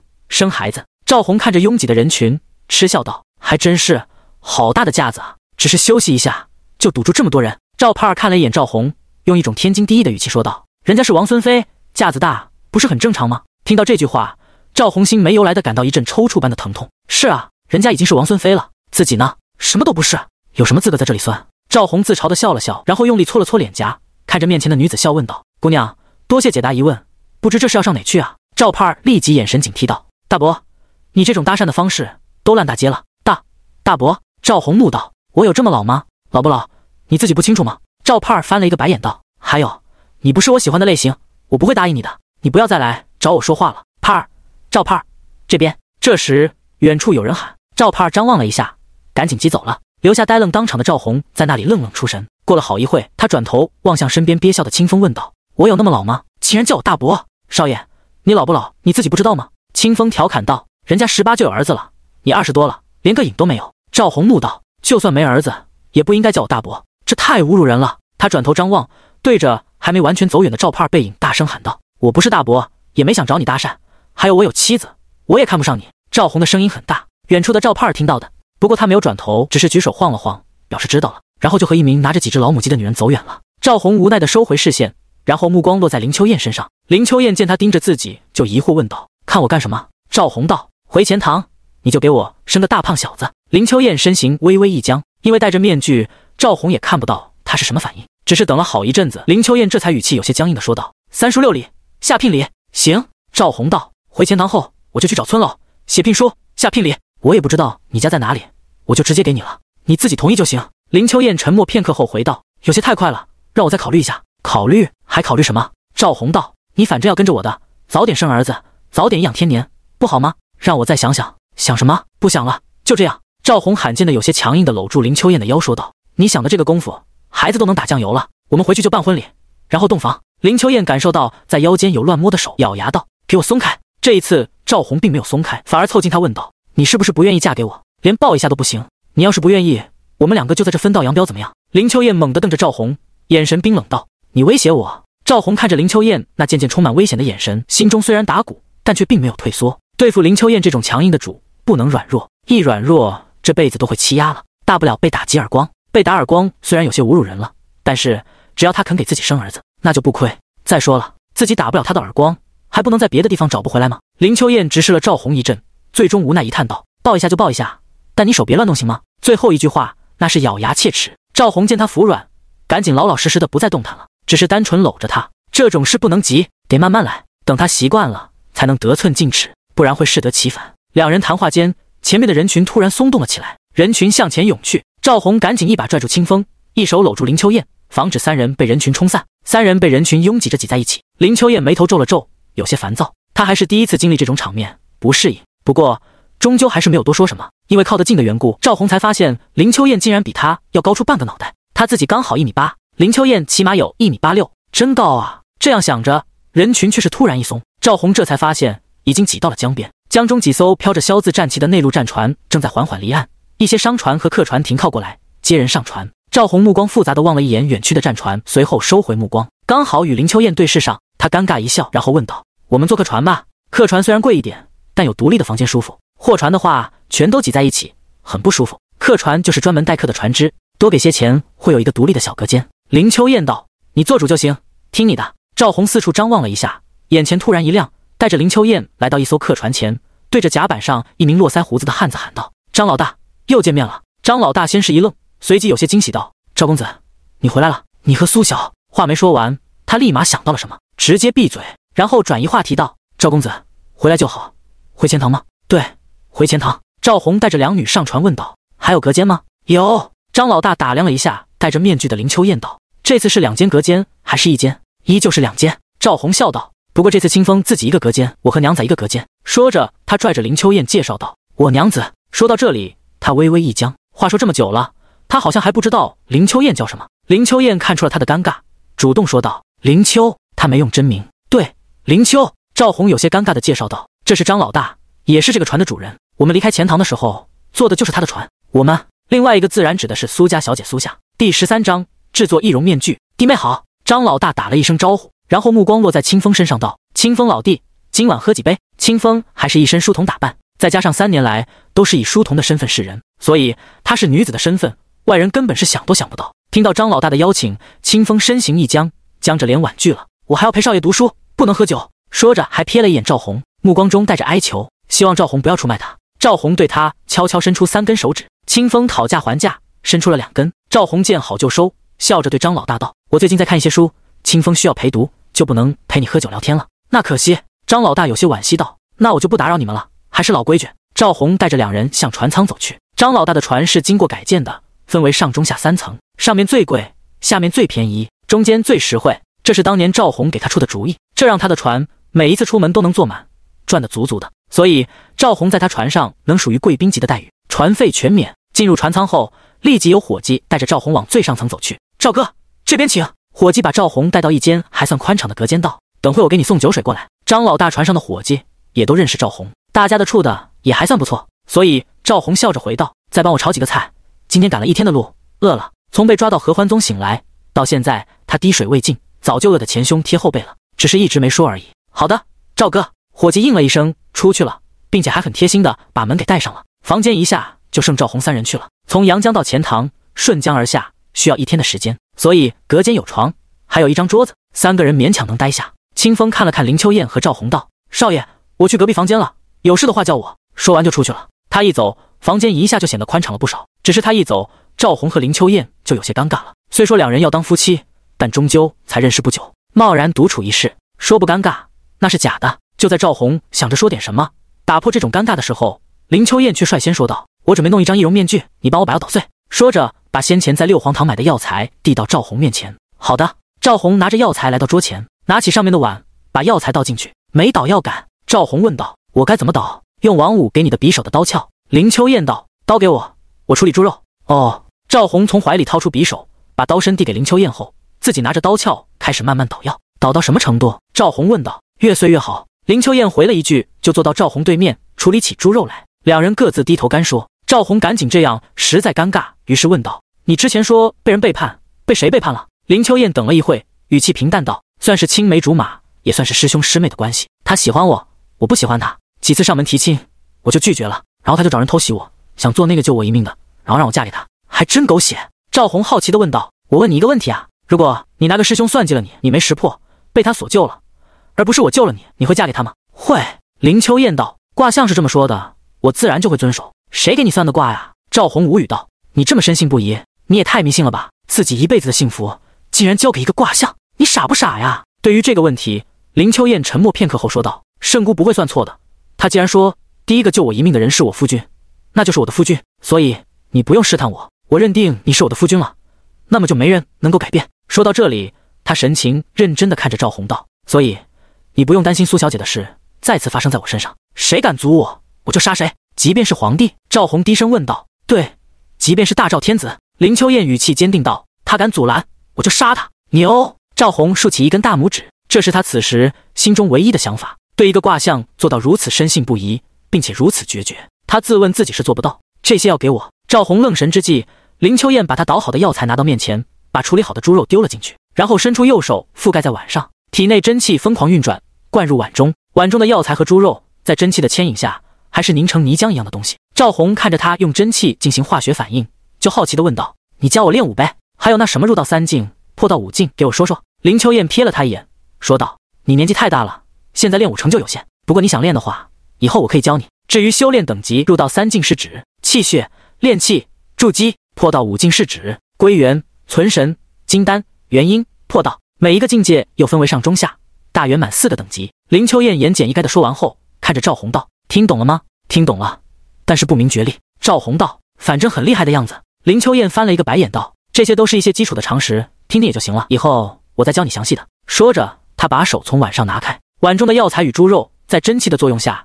也就变成白色粘稠状的东西。赵红看着碗中的东西道：“怎么感觉怪怪？有什么奇怪的？”林秋燕取下面具，露出那张面目狰狞的脸庞，说道：“我把易容膏涂脸上，就能易容回原来的样子。”赵红点了点头，然后说道：“我感觉我也能生产出这种易容膏。”林秋燕不明觉厉地看了他一眼，然后掏出一面镜子，开始仔细涂抹易容膏。赵红见他没发现自己在开车，有些意兴阑珊地问道：“合欢宗拿到的凝容胶你不用吗？”“不急。”林秋燕道，“易容面具做好了再用也是一样的。”“少爷，吃饭了。”说话间，清风端着一些吃食走了进来。第14章再次相见。清风把吃食放到桌上，2大碗米饭，还有2菜1汤。赵红看到只有2碗米饭，有些诧异地问道：“清风，你不吃的？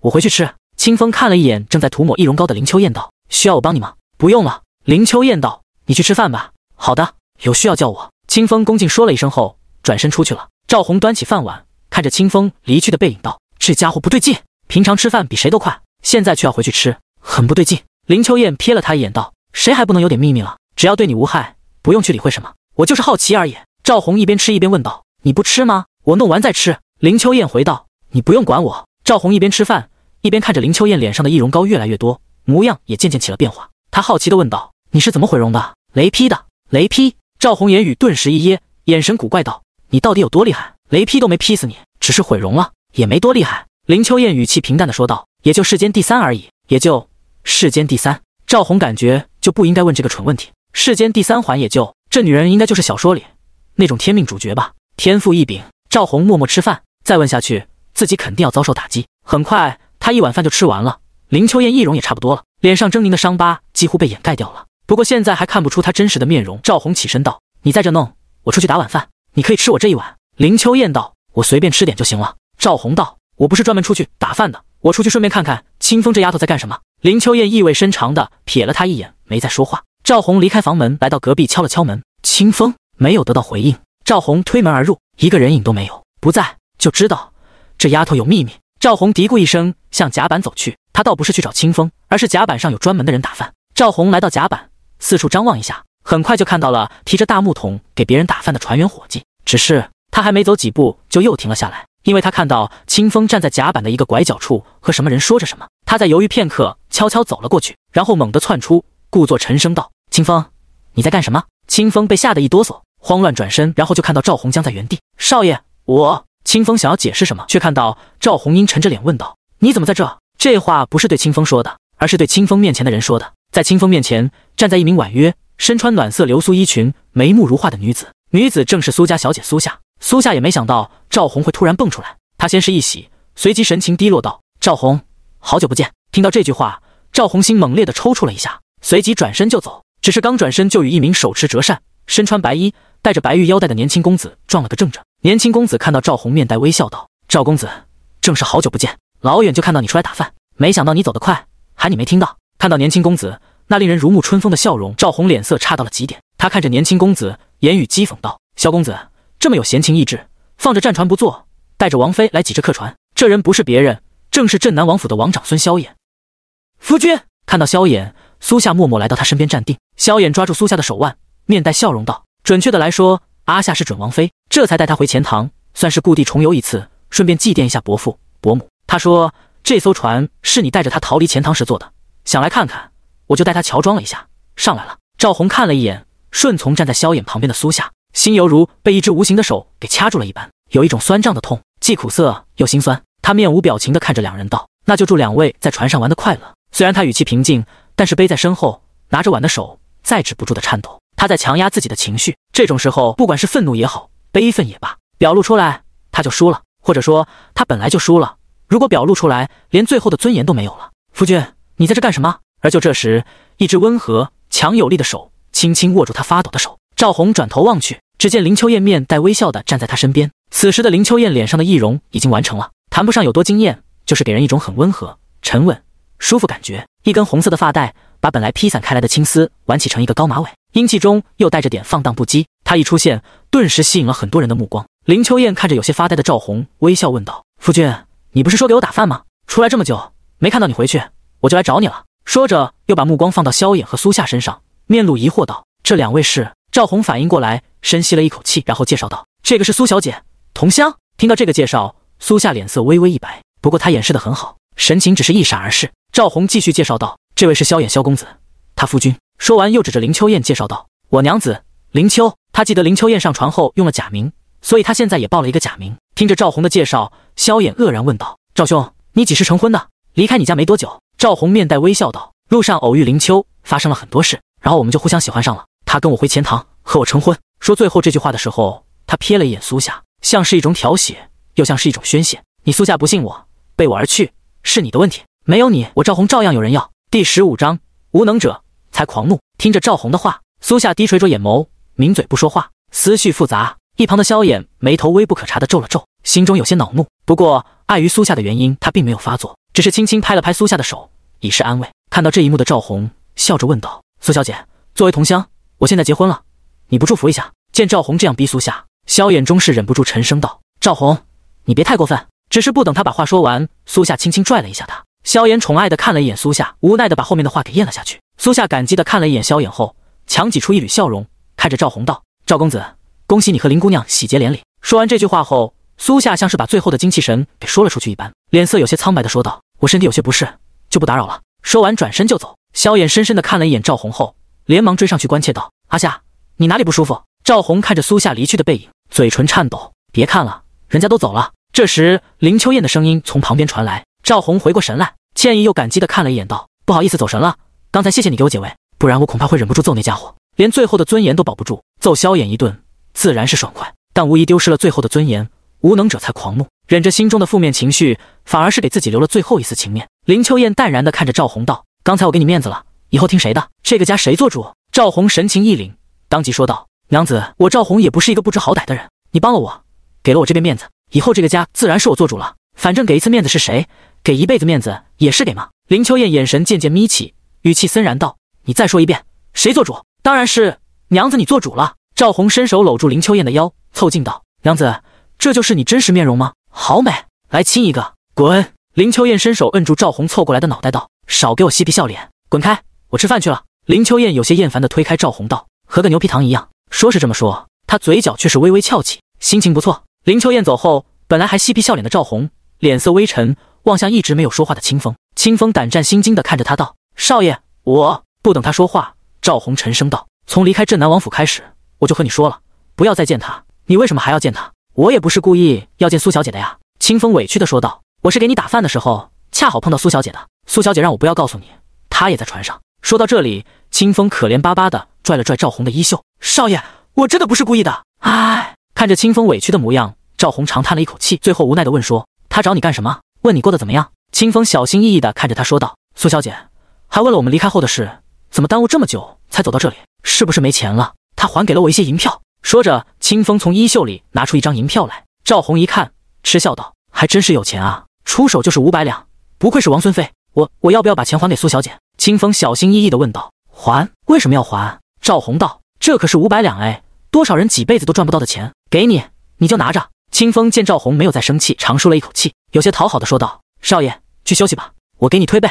赵红没什么爱好，就喜欢让人推背，拉拉筋骨。推完背后，全身都舒服了。只是清风一直不太愿意给他推背、按摩什么的，所以赵红总是找借口拿捏他，逼着他给自己按摩。先前上传的竖手指就是代表按摩的次数。赵红看了清风一眼道：以后再说吧，你去给我弄些酒来，我想喝酒了。因为苏夏，他现在整个人都处于一种憋闷的状态，喝酒大醉一场是释放心中憋闷的最好方式。少爷，你是要容易醉的还是不容易醉的？清风询问道。容易醉的，容易醉的很贵。清风伸出小手道：给我去买。你还问我要钱？赵红瞪大了眼睛指着他怒道：你手上不是有500两银票吗？少爷，你看谁拿银票去买酒的？清风幽怨地看着赵红。也是。赵红沉默片刻后说道：你去问林秋要钱吧，这合适吗？有什么不合适的？赵红道：她现在是我娘子哎，问她要钱买酒，她还能不给吗？好吧，我去试试。清风忧愁地离开了。呼！赵红吐出一口浊气，舒缓了一下心情后，下到一层甲板，站在船沿边，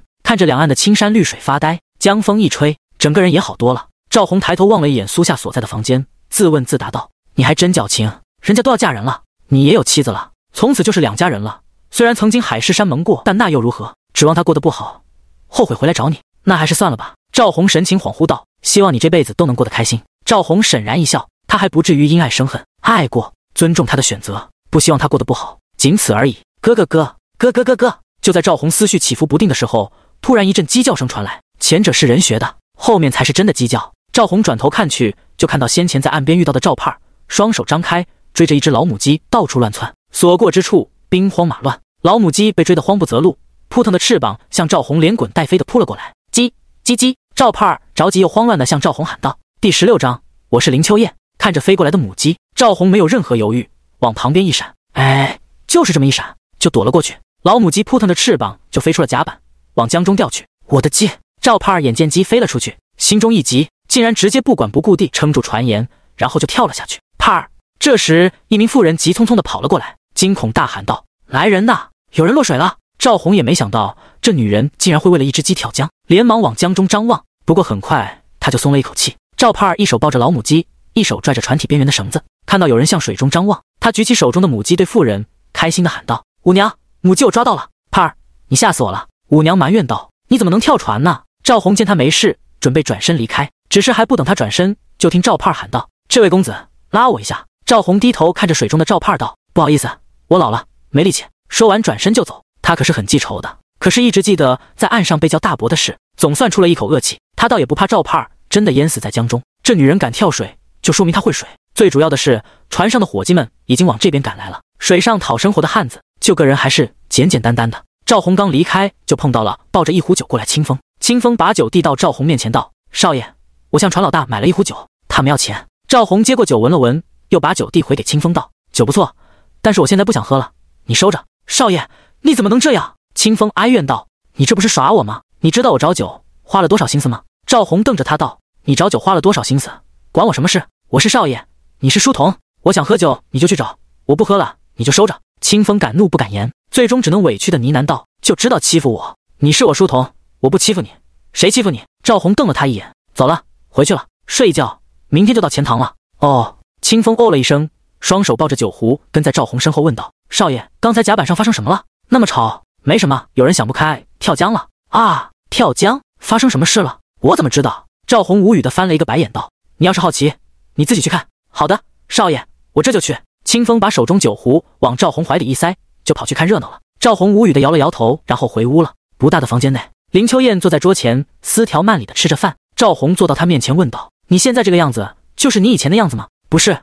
林秋燕夹菜的手顿了顿，说道：“现在的样子还不及我以前的1/10，你就吹吧。”赵红很是无语的看了他一眼，道：“你现在这个样子都堪称绝色了，要是还不及以前的1/10，你以为自己是仙女啊？绝世而独立。”林秋燕瞥了他一眼，一边吃饭一边说道：“不信就算了。”说完，两人就陷入了无言的沉默。认识没多，两人还真没什么可聊的。赵红赶紧怪尴尬的，想了想问道：“你真名叫什么？”“林秋燕。”“你是怎么长这么高的？就这样长的？你家住哪里？”“京都。”“是男是女？”“女的。”“你爹娘叫？”“算了，我还是不问了。”赵红起身向床榻走去，同时给了自己一巴掌。赵红感觉自己真是个傻逼，不会聊天，在这纯纯的尬聊也就算了，竟然连是男是女这种问题也问得出，也没谁了。你怎么不问了？”林秋燕诧异地问道。赵红躺到床榻上回道：“尴尬？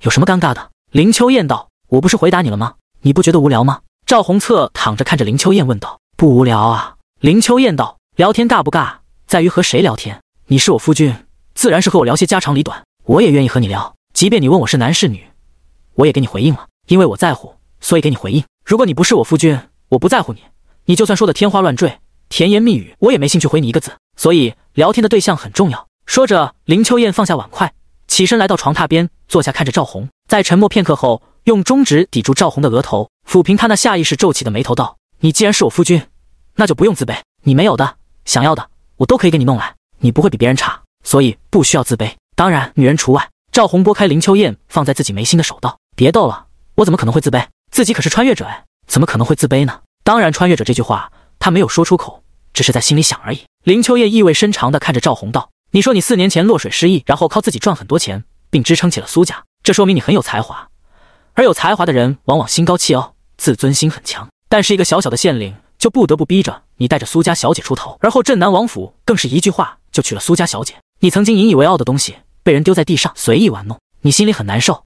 不过这也很正常，心高之人骤然受挫，难免会颓废。而这种人，结果也只有2种，一种要么从此一蹶不振，要么收拾好心情，重新出发，爬到更高的地方去。你觉得我属于哪一种？”赵红突然问道。“或者说，你想我成为哪一种人？”林秋燕闻言，没有任何犹豫地说道：“不管你是哪一种，我都接受。你一蹶不振，我就养你一辈子；你想爬得更高，我就帮你。赵红很是感动地看着林秋燕，不管是前世还是今生，能说出这种话的人还真不多见。你这么有自信？赵红道，能养得起我，能帮地到我，当然。林秋燕很是自傲道，你不看看我是谁？你是谁？我是林秋燕。第17章金线加钱解。赵红看着很是自傲的林秋燕，从床榻上坐起，目光认真道，你刚才说除了找女人外，其他要求都满足我，是真的吗？自然是真。那我们现在就生孩子。本来还信誓旦旦的林秋燕顿时一僵，不行，这件事得我们成婚后才行。成婚了，你肯定又会找别的理由。赵红道，比如我亲你一下，你直接把我打骨折，然后说是条件反射，需要我给你时间来适应。林秋燕呆了呆，她确实是有拖延的念头，但却不是打骨折，而是直接点赵红的穴道，让她暂时性没有这方面的想法，等她彻底接受了赵红，才解开她的穴道。总之是神不知鬼不觉，只是没想到还没实施就被赵红阴差阳错的给戳破了。他有些恼羞成怒地问道，你从哪里知道这么多奇奇怪怪的想法？画本小说啊。赵红道，很多东西不能写，于是那些作者就会找各种各样的借口，条件反射、打骨折，还有亲戚来了，这些都是最常用的手法了。林秋燕饶有深意地看着他道，没想到你对这个还有研究。谈不上研究。赵红道，我刚落水失忆那会就是写画本小说赚的第一桶金，说是落水失忆，其实就是刚穿越过来，当了一阵子文超公。你还写过画本小说？林秋燕好奇地问道，写了什么？妻乃正道魁首。滚蛋！听到这个名字，林秋燕没好气地笑骂道，你小子打趣我是吧？咚咚。说话间，房门外传来敲门声。赵红问道，谁啊？外面肯定不是清风，如果是清风的话，他会喊少爷。赵兄，我萧衍谈谈。萧衍的声音从门外传来，赵红脸色就是一沉，语气不善道，我们没什么好谈的。萧衍语气平静道，关于阿夏的事，我想我们还是谈一谈的好。可以，稍等一会。回答这句话的是林秋燕。赵红见他答应下来，顿时气怒道，你答应干嘛？我们能有什么好谈的？我觉得还是谈一下，免得你将来后悔。林秋燕起身向房门走去，赵红见状也只能从床榻上起身来到桌前坐好。萧公子请。林秋燕打开房门，侧身让萧衍进来。跟随萧衍进来的还有一名穿着青衣的老者，老者双手叠放在腹部，小心地跟在萧衍身后。这人赵红见过一次，镇南王府的管家龙二，当时去镇南王府也是他接待的。赵红沉着脸坐在那里，也不起身迎接，只是脸色不善地问道，你想和我谈什么？见他这么无礼，龙二直接呵斥道，大胆，见到小王爷竟然不迎接！龙二，这里没有你说话的份。只是不等他把话说完，萧衍直接呵斥道，去门口等着。小王爷，你一个人，你得安全，出去。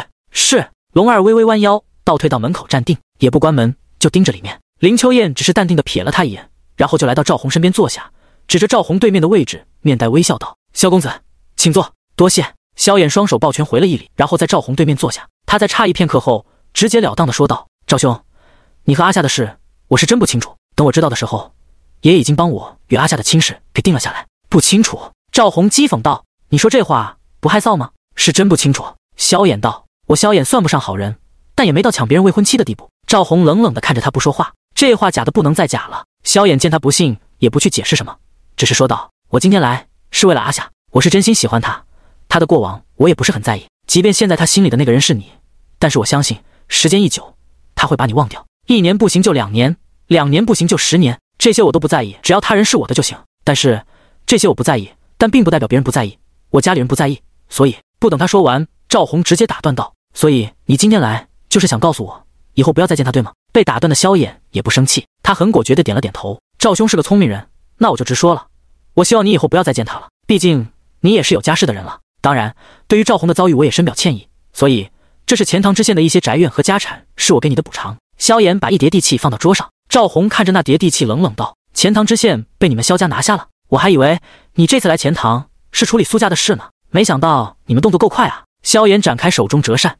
自得道，一个小小的知县还轮不得我亲自出马，只需一句话，自然就会有人把他处理掉。说着他手中折扇一手，十分潇洒地点在地契上，再次问道，我刚才的提议答应还是不答应？当然不答应，我觉得你这个人很搞笑，出现在这艘船上的是你们，而我赵红只是正常回家，你让我不要再出现，你把我当什么人了？赵红越说越气，即便他性子再好，也受不了这种屈辱啊。他抓起那叠地契就要向萧衍脸上砸去，然而就在这时，林秋燕却一把摁住他的手，把他的手摁在了地契上面。赵红抽了几下没抽动，他涨红着脸，很是愤怒地望向他，然后就听林秋燕语气平静道，这些不够，得加钱。赵红顿时瞪大了眼睛，怒道，林秋，呜呜。只是不等他把话说完，就被林秋燕点了穴道。这一连串的变故把萧衍看得那是一愣一愣的。不过他反应很快，回过神来后问道：“你能做主？”“当然能做主。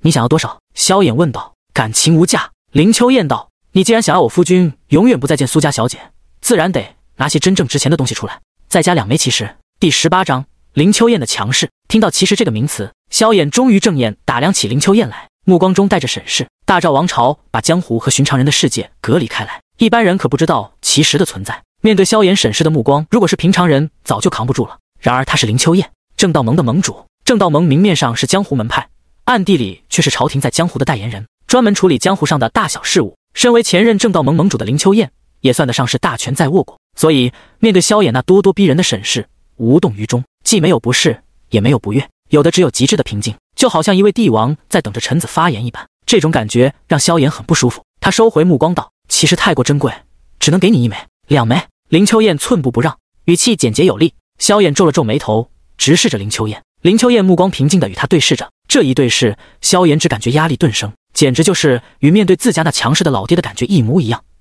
应该是比面对自己老爹的压力还要大。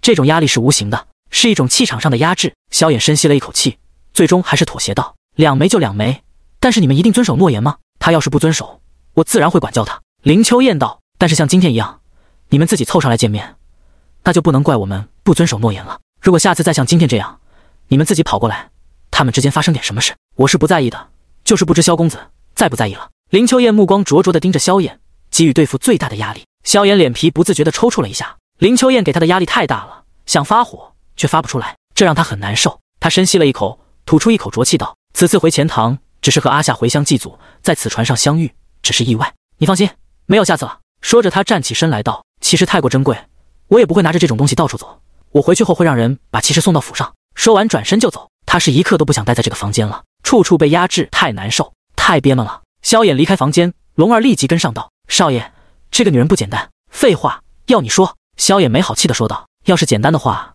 能压着我提要求？少爷，既然明白，为什么还要答应他的要求？”萧衍并不想在这个问题上多说什么，他没有回答这个问题，龙儿也识趣的没再询问。过来了好一会，萧衍道：“你写些信回去，让人查一查这个叫林秋的，顺便再送2枚骑士过来。”“是，少爷。”另外一边，萧衍离开后，林秋燕伸手解开赵红的穴道，穴道一解开，赵红就暴怒道：“林秋燕，你凭什么替我做主？你把我置于何地？”“呜！”只是还不等他把话说完，林秋燕伸手摁住他的脑袋，然后就主动亲吻了过去。赵红震惊的瞳孔放大，脑海中只有一个念头：自己被强吻了。他心中那股怒火渐渐消散了下去，另外一股无名之火却又升了起来。赵红伸手搂住林秋燕的腰，就要化被动为主动。林秋燕却在此时放开了他，询问道：“现在还生气吗？”“不生气了。”赵红下意识摇了摇头。“我能不能给你做主？”“可以。”赵红道。“你以后都能做主，你说什么就是什么。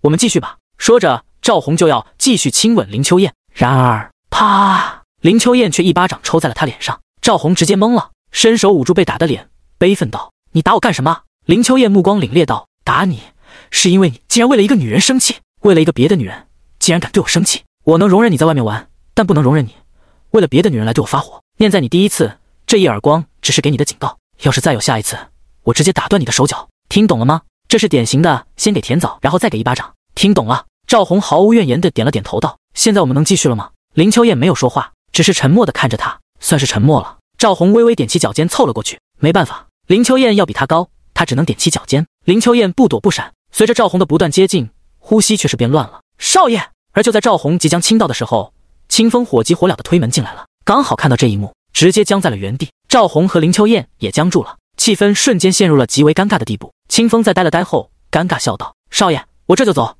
你们继续，当我没来过。”说完一溜烟的就跑了。少爷肯定要对他发火了。看着重新关上的房门，赵红对林秋燕尴尬笑道：“我们继续。”林秋正确示意推开赵红，语气平淡骂道：“滚开！”随即拿起萧衍放在桌上的地契看了起来。赵红犹不死心的拽了拽林秋燕：“你干嘛呀？不就是被打断了一下吗？我们继续呗。”“滚！”林秋燕甩开赵红的手：“我没兴趣了，别来烦我。”赵红怒道：“是你先撩拨我的，你现在没兴趣了，让我怎么办？”林秋燕在腰间摸索了一下，摸出1枚铜钱抛给赵红道：“你自己出去找人解决。1文钱。”赵红拿着那1文钱递到林秋燕面前道：“你打发叫花子呢？嫌少。”林秋燕斜瞥了他一眼道：“嫌少就还给我，你想得美。”赵红以最快的速度收起这1文钱说道：“虽然只是1文钱，但是象征意义很大，以后出入烟花之地，我可以说是你同意我去的。”赵红向外走去，一边走一边说道：“到时候你可不能来抓我回去，再给我耳光了。对此，林秋燕只是一边查看地契，一边头也不抬地说道：晚上记得回来。第19章看病，晚上回来。赵红很是无语道：船上我能去哪？又没有烟花之地，我随便转转，透透气。你给我的压力太大了。面对林秋燕这种强硬的女人，压力不大，那才有鬼呢。林秋燕闻言皱了皱眉头，不过最终还是什么都没说。赵红推门离开房间，刚一离开，就看到清风探头探脑地站在不远处。看到他，赵红都是气不打一处来。你给我过来！赵红故作愤怒，沉声呵斥：少爷！清风低垂着脑袋，小心翼翼地走了过来。你胆子真是越来越大了。赵红揪住清风的耳朵，既然不敲门就闯进来了，是你让我不敲门直接进的呀。清风委屈地说道：以前我敲门再进，你嫌麻烦，让我直接进的。自己好像是说过这话，以前是以前，反正你今天坏我好事了。赵红凝视他道：说吧，该怎么补偿我？清风沉吟片刻后，小心翼翼道：要不我把自己赔给你。你？赵红扫视了他一下，不屑道：整个就一神州平板，我没有兴趣。瞬间清风一张俏脸涨得通红，要是不平也不可能隐藏性别整整3年。少爷！清风怒视着赵红，挺了挺胸膛道：我还是有一点的，那也不感兴趣。清风如遭暴击，呆滞当场。赵红收回手，双手负后问道：你火急火燎的来找我干什么？听到他的询问，清风无精打采的回道：有人找大夫，但是船上没大夫。少爷先前你不是从奇史里开出了医术吗？我就想到了少爷你找到大夫。谁啊？赵红好奇的问道。刚刚跳江的那名女子赵盼儿。她出什么事了？赵红道：我走的时候她可是好好的，落水的时候撞到了，她现在整条右腿都肿了起来。是吗？赵红挑了挑眉道：那太好了，我不去给她治，她可是很记仇的，那声大伯她记一辈子。少爷，你真不去给她看看？清风问道。不去，但是她的报酬是一只老母鸡。清风道：少爷，你真的不去吗？我们可是很久没吃叫花鸡了。听到叫花鸡，赵红咽了口唾沫，不是吃不起鸡，而是纯粹的馋了。他在哪？赵红问道。在1层的船舱。走！赵红打了个响，指向1楼而去。少爷，你不是不去吗？看在鸡的面子上，就给他看一看了。你确定他的报酬是一只老母鸡？赵红有些不确定的再次问道。我确定。清风很肯定的点了点头道：就是那只跳江的老母鸡，跳江后被吓死了。他找大夫的时候，我亲自谈的，只要他那只死了的老母鸡。说话间，两人已经来到了1层的船舱。1层船床人满为患，没有房间，只有一排排的座位，勉强供人休息。赵红在一个角落找到了赵盼儿。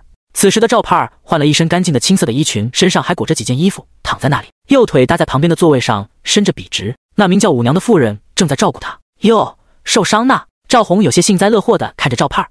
赵盼儿看着赵红那充满恶趣的笑容，脸色苍白道：你这人怎么这么小气？不就是喊了你一声大伯吗？用得着这么记仇？用得着。赵红点了点头道：我能记一辈子。你是大夫？就在这时，一旁的五娘询问道：算是吧。赵红道：给他治腿还是没问题的。因为本草纲目的原因，赵红仅仅是站在这里就看出了赵盼儿的伤势，伤得不重，就是跳下去的时候撞到哪里了，膝关节错位导致压迫到血管，血液不畅而已，正骨就行。赵红看着因为疼痛而满头冷汗的赵盼儿问道：给你治腿，真的给我老母鸡吗？赵红目光落在旁边那只不知道是被吓死还是淹死的老母鸡上面。老母鸡用玉米一炖，可香了。给你。赵盼儿道：你只要能把我腿给治好，可痛死我了。不过你真的会医术吗？会不会医术你等会就知道了。赵红伸手摁在赵盼儿的大腿上。你干什么？赵盼儿顿时一惊，一把抓住他的手。给你看腿啊。赵红无语道：望闻问切，你这伤在腿上，我不用手摸，难道用眼睛看吗？说到这里，他话锋又是一转。不过你要是让我看的话，也不是不能看。你流氓！赵盼儿羞红着一张脸，怒道：我伤的是膝盖，你在大腿摸什么？赵红微微一僵，随即义正辞严道：你是膝盖受伤，这没错，但是膝盖连接小腿与大腿，要是大腿受到牵连，我和你说，你整条腿都要锯掉。听到整条腿都要锯掉，赵盼儿脸色顿时一白。他是膝盖受伤了没错，但是疼痛导致整条腿都痛，所以他自己也没办法确定大腿是不是也受伤了。赵盼儿默默松开赵红的手说道：看病就看病，你不能乱摸，放心，我可是有医德的。赵红沿着他大腿肌肉一路往上摁，然后有些诧异的看着赵盼儿道：你跳舞？你怎么知道？赵盼儿有些诧异的看着他。赵红道：你大腿肌肉紧致有力，普通人可没有这种手感。瞬间赵盼儿又羞又恼道：你占我便宜，你走开，我不治了。嘶啊！只是他刚说完，赵红就摁在了他的膝盖上，顿时痛得他龇牙咧嘴。赵红的眉头却是深深的皱了起来，不对劲，很不对劲。赵红看着赵盼儿，神情严肃道：我想你这不是跳江撞的，而是职业病，你应该是跳舞导致半月板磨损严重，你跳江一撞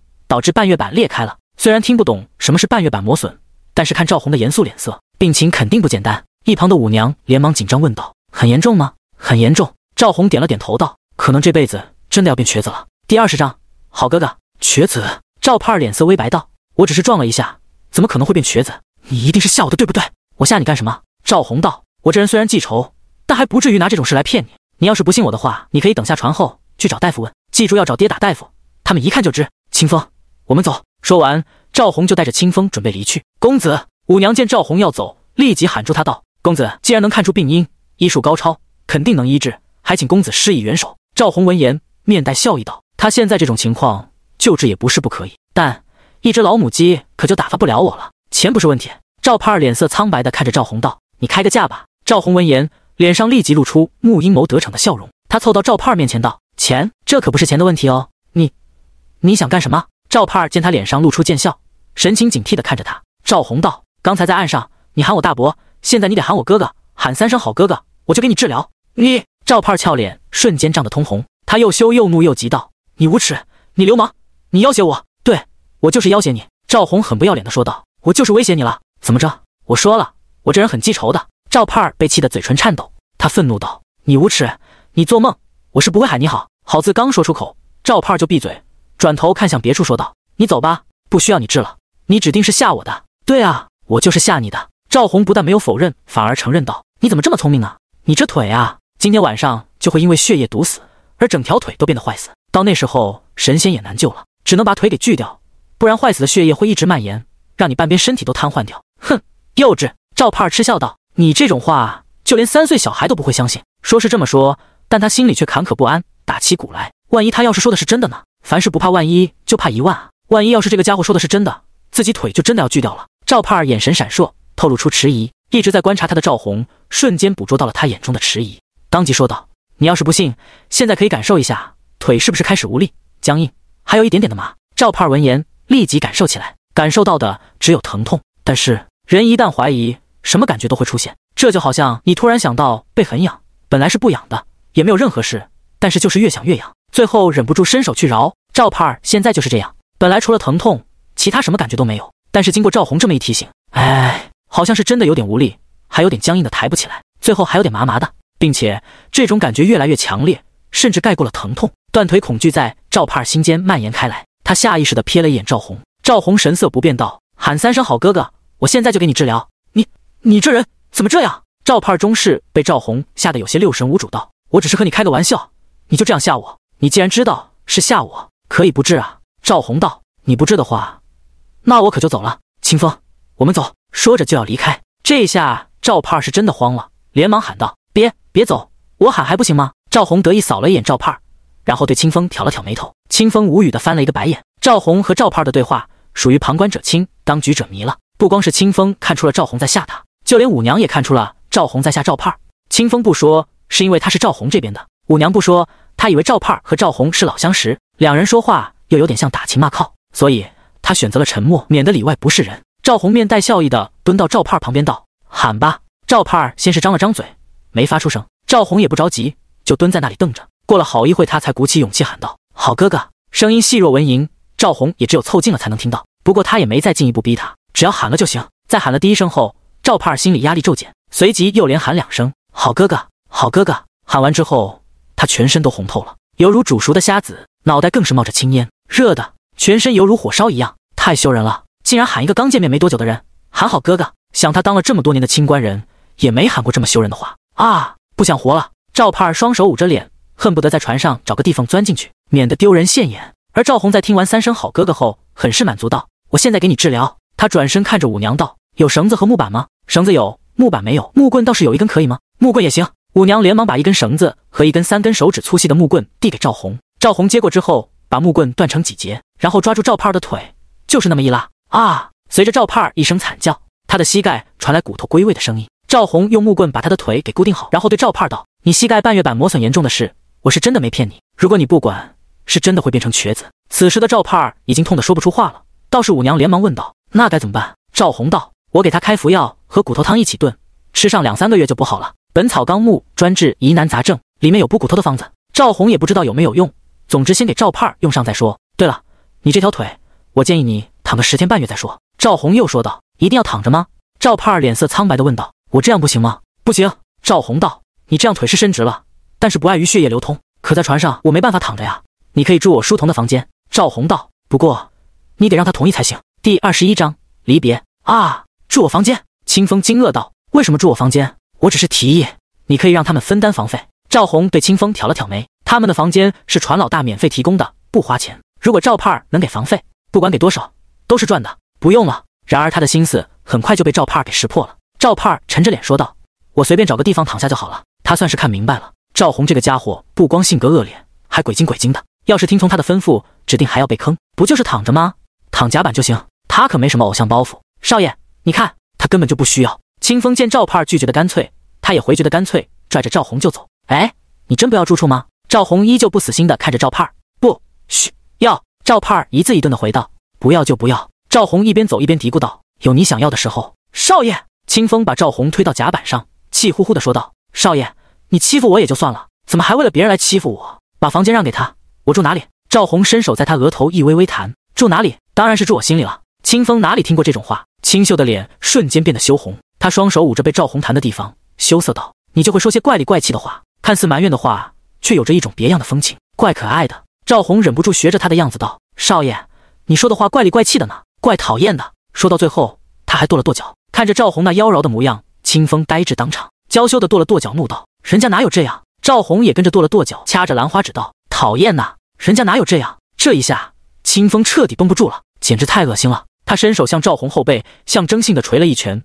气呼呼道，少爷，你再这样，我真的生气了。跟了赵红3年，没事的时候，赵红也经常和他开玩笑，像这样轻轻的打一下，赵红也不在意，他反而更来劲了。赵红故作娇羞道，讨厌呐，少爷，你再这样，我生气了。啊！清风崩溃的大声喊道，少爷，我不搭理你了。说完就脚步凌乱的向自己的房间走去，再继续待下去，他会被少爷逼疯去。看着清风狼狈而去的身影，赵红轻笑一声，小样，敢打断我的好事，我还治不了你了。他得意的笑了笑，准备回房，但就在这时，船只突然传来一阵震动，赵红差点摔倒，好在震动只是一下，他很快就调整了身形。就在他疑惑发生什么事的时候，正前方走来几道人影，却是萧衍、苏夏一行人。赵红沉默片刻后继续向前走去，就在双方即将擦肩而过的时候，萧衍却停下脚步道，赵兄，我们就先行一步了，告辞。说完扶着苏夏离去。自始至终，苏夏都是目不斜视，没有看过赵红一眼，赵红也没有看过他一眼，如同陌生人。只是在走出一段距离后，赵红终于还是忍不住转头看去，小心！萧衍神情温和地扶着苏夏，他能看到的只有2人的背影。赵红神情有些恍惚，当时他们离开钱塘，自己也是这样扶着他下船的。清风跟在身后，昨日此船只相见两别离。赵红自嘲一笑，真是矫情。说完，头也不回地离开。而在赵红回头后，苏夏借着转弯的时候，微微偏转脑袋，望向赵红，看到的只是他那冷漠的背影，神情复杂。不过很快他就有掩饰了下去，目光平静地和萧衍离开了。娘子，我回来了。赵红推开房门，话没说完就愣住了，却是房间内不止林秋燕一人，还有一名身穿夜行衣的女子恭敬地站在他身边。随着赵红推门，女子神情警惕地看着他，然后又望向林秋燕，询问怎么办。看到这一幕的赵红沉默片刻后说道，不好意思，打扰了，你们继续。说着就要关门离去。林秋燕对他喊道，不用了，进来吧。哎，赵红连忙快速进屋，并把房门关上。林秋燕收回视线，对着黑衣女子吩咐道，你下去吧。是，魁首。黑衣女子微微行礼后推开船窗，一跃而下。赵红愣了愣，连忙追到窗前，往外一探，人就已经消失不见了，水面没有波痕都没有。就在他准备收回视线的时候，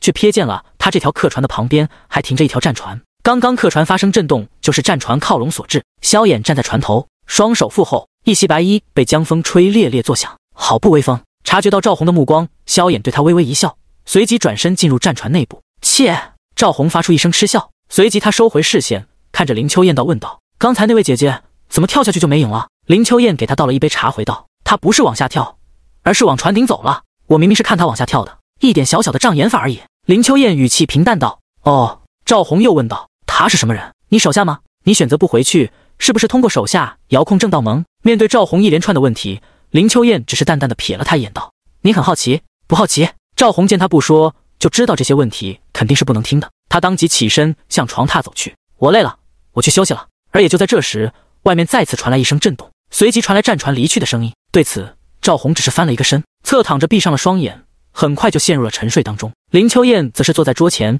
也不知道在想什么，手指无意义地转动茶杯。时间飞逝，一天一晃而过，随着船体再次传来一声震动，钱塘到了。赵红站在船窗前，看着岸边繁华的景色，忍不住大声喊道：“钱塘自古繁华，烟柳画桥，美不胜收。钱塘，我回来了。”第22章，抵达钱塘。钱塘岸边，看着渡船口岸川流不息的人群，清风站在赵红身边，低声询问道：“少爷，我们现在该去哪？”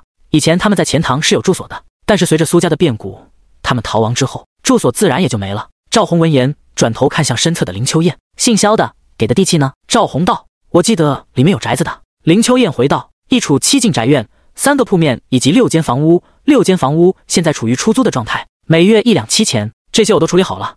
6间房屋我们用不到，全部继续出租。铺面的话，2个出租出去，我们自己留1个。至于7进宅院，在青烟东巷，我只知道地名，具体在哪里的，你们带路。”听着林秋燕井井有条的处理，赵红有些目瞪口呆。“不是，我们一起在船上，你怎么就把这些处理好了？”林秋燕道：“即便我现在落魄了，但想要使唤人，还是能做到的。很多事，我只需要吩咐一下，自然会有人替我去做。”赵红闻言，立即想到了船上看到的那名黑衣女子，也就了然了。赵红回过神来道：“青烟东巷，在钱塘东城，倒是熟悉，这边走。”赵红在前头带路，只是还没走几步，他就看赵盼儿杵着一根拐杖，在舞娘的搀扶下一瘸一拐的在前面走着。“哟，这不是好妹妹吗？”赵红快走几步，追上去问道：“你也住钱塘呀？”赵盼儿看到赵红的瞬间，整个人都不好了，他沉着脸加快了脚步，不想搭理这个性格恶劣的混蛋。他现在对赵红的印象可谓是差到了极点。“盼儿，你小心点。”舞娘见他走这么快，被吓得心惊肉跳。只是很显然，赵红没那么容易放过他。他快走几步追上赵盼儿，笑道：“好妹妹，走这么快会摔倒的，我来背你吧。”“谁是你好妹妹了？”赵盼儿终于忍不住呵斥道：“你个不要脸的混蛋，流氓！”赵红故作受伤道：“好妹妹，你昨天才叫了好哥哥，这就不认识我了？你变心也变得太快了吧？”赵红幽怨的轻轻推了一下赵盼儿。赵盼儿想到昨天的事，脸瞬间就红了。他羞恼的转身看着林秋燕道：“你不管你丈夫，你也说了他是我丈夫。”林秋燕语气平静道：“3从4德，夫为妻纲，他只要不带女人回家，我怎么管？”赵盼儿一张俏脸气得通红。你们！他愤怒地指着林秋燕和赵红，好半天都没说出一句完整的话来，最终什么都没说，只是有些愤恨与无奈地对舞娘说道：“舞娘，你背我走，我不想看到这家伙，太讨厌了。”舞娘闻言，对赵红和林秋燕歉意一笑，背起赵盼儿就走，一边走一边安慰道：“盼儿，你也别生气，这位公子明显是开玩笑的。”“开玩笑？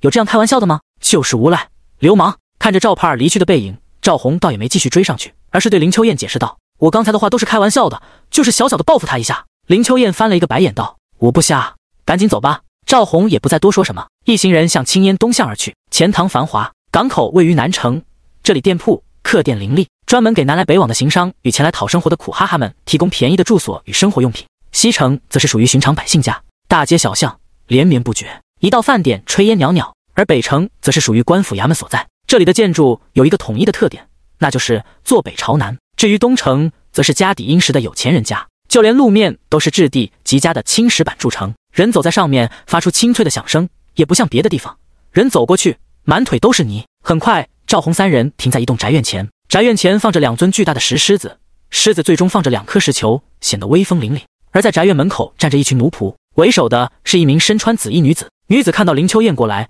双手叠放在腰间，行礼道：“小姐，小姐。”赵红诧异地看着林秋燕道：“这么快，你都把自己人都安排好了？”“林秋燕点头道：“从我去合欢宗找你们开始，我的人就已经往钱塘来了。”说完，他又对着紫衣女子介绍道：“秋风，我贴身丫鬟。秋风，这是姑爷。”秋风闻言，声音软糯地喊道：“见过姑爷。”赵红点了点头，然后很是认真地道：“秋风，你是不是经常被打？”秋风疑惑地看着赵红，不明所以。其他人也都是面面相觑，完全不明白他在说什么。赵红则是解释道：“俗话说得好，打秋风，你名字叫秋风，不就是打你吗？”秋风先是愕然，随即抿嘴一笑道：“姑爷，你可真有趣。”无聊。林秋燕很是无语地翻了一个白眼，随即向宅院走去。秋风连忙跟上，留下赵红站在原地，尴尬地摸了摸鼻子。清风见他尴尬，憋着笑道：“少爷，要是不会说笑话就别说，很冷的。”赵红僵着脸，脸皮极厚道：“你们这些不懂幽默的家伙，终究是我错付了。”说完，他快步追上林秋燕道：“娘子，我有事想和你说下。”“什么事？”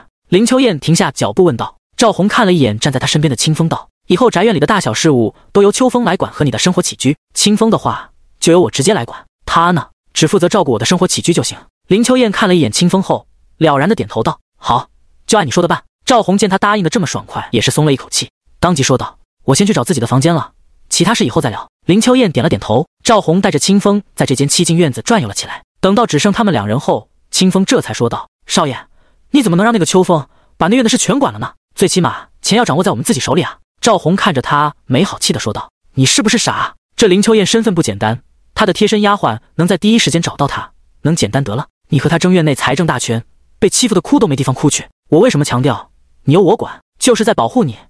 你还想去争抢钱财，找死吗？”第23章停笔2年半。说话间，赵红和清风已经来到内院，停在一间清新雅致的小院前。赵红看了一下，小院是个独立小院，里面有3间房，一间主卧，一个次卧以及一个厨房。院里还种着翠竹，翠竹旁边竟然还有一潭泉水，涓涓流淌。泉水顺着挖好的沟渠流进别的院子，汇聚在一起形成水潭，再从水潭流向外面的钱塘江。江南水乡就是这样，到处都是水。就是这间了。赵红道：“我住主卧，你住次卧。少爷，这院子明显打扫过，会不会是给林娘子的？我们这样站了合适吗？”林娘子属于江南的称呼，没婚配的女子都可以喊某某娘子，当然也可以喊姑娘，具体喊什么还是看个人习惯。这个大赵王朝有点像前世的宋朝，又有点像明朝，也许还有其他朝代的影子，总之像一个大杂烩。至于具体怎么，他也没入仕途，并不是很清楚，也不是很在意。他此生只就能平静地过完这一生，没什么不合适的。赵红道：“我们住了就住了，他要住那就和我一起住，不愿意就另外找院子。”说完，赵红就带着清风进屋了。在他进入院子后，不远处出现2道身影，正是林秋燕与秋风。秋风看着赵红的背影，皱了皱眉头道：“小姐，你真的要嫁给这样一个家伙？”林秋燕双手负后，神情平淡道：“关主惯能通神，他说我有一生死之劫，果真应验。他说救我之人，即是我此生夫君，那他就是我夫君。”说完，他转身离去道：“我们去别院后说说，我出事后发生了什么。”“是，小姐。”秋风恭敬跟上。另外一边，赵红推开主卧房门，里面一切都已备好，一应俱全，倒是省得赵红再去置办些什么了。赵红进屋之后，第一时间就把自己重重摔倒在床上，脑袋埋在柔软的被褥中，说道：“清风，给爷脱靴。”清风闻言走过去，把他鞋子脱下来后，还贴心地摆正了他的身体。“给我推拿一下。”赵红又吩咐道。清风听到这个吩咐，顿了顿道：“只给你推拿2次。”“知道。”赵红头也不抬地说道。“推吧。”清风只好脱掉自己的鞋，爬上床榻，跨坐在他腿上，给赵红推背。“舒服。”赵红舒服地呻吟了一下道：“你这个推拿手法别人学不来，你哪里学会的？”对于清风的推拿手法，赵红一直很好奇。他在外面也找人推拿过，但是总是差那么一哆嗦，没有清风推拿的那么好。清风听到赵红的询问，沉默片刻：“祖传的。”赵红有些诧异的回头看了他一眼道：“和祖传贴膜一样。”“什么是祖传贴膜？”清风愕然道：“我这真是祖上传下来的好吗？本来我是学不到的，但是我爹没儿子，后来又发生了一点变故，这才传给我的。”说到最后的时候，他神情低落。赵红闻言，沉默片刻后问道：“我以前问你以前的事，你都闭口不谈，今天怎么说了？”“以前是为了隐藏身份。”清风道。“多说多错，不说不错，我自然选择什么都不说。话说，你为什么要隐藏身份啊？”赵红道：“有人在追杀你。”对于以前的事，清风讳莫如深的回道：“少爷，我不想谈这些。”见他不说，赵红也不逼他，纯粹是闲聊而已。既然不说，他也就不问了。赵红爬在那里继续享受。倒是过了一会，清风犹豫地问道：“少爷，你呢？”“我什么？”赵红闭目回道：“你4年前落水后真的失去记忆了吗？”清风道：“这4年来，你一直没有寻找以前的记忆，你也没去找家人、亲戚朋友，你是不想记起来，还是真的失去了记忆？”赵红沉吟道：“我是真的失去了记忆，你让我怎么找？4年前他穿越过来，前身什么记忆都没有留下，只给他留了这具身体。至于前身到底是什么人，他想找还是能找出来的，包括前身的父母。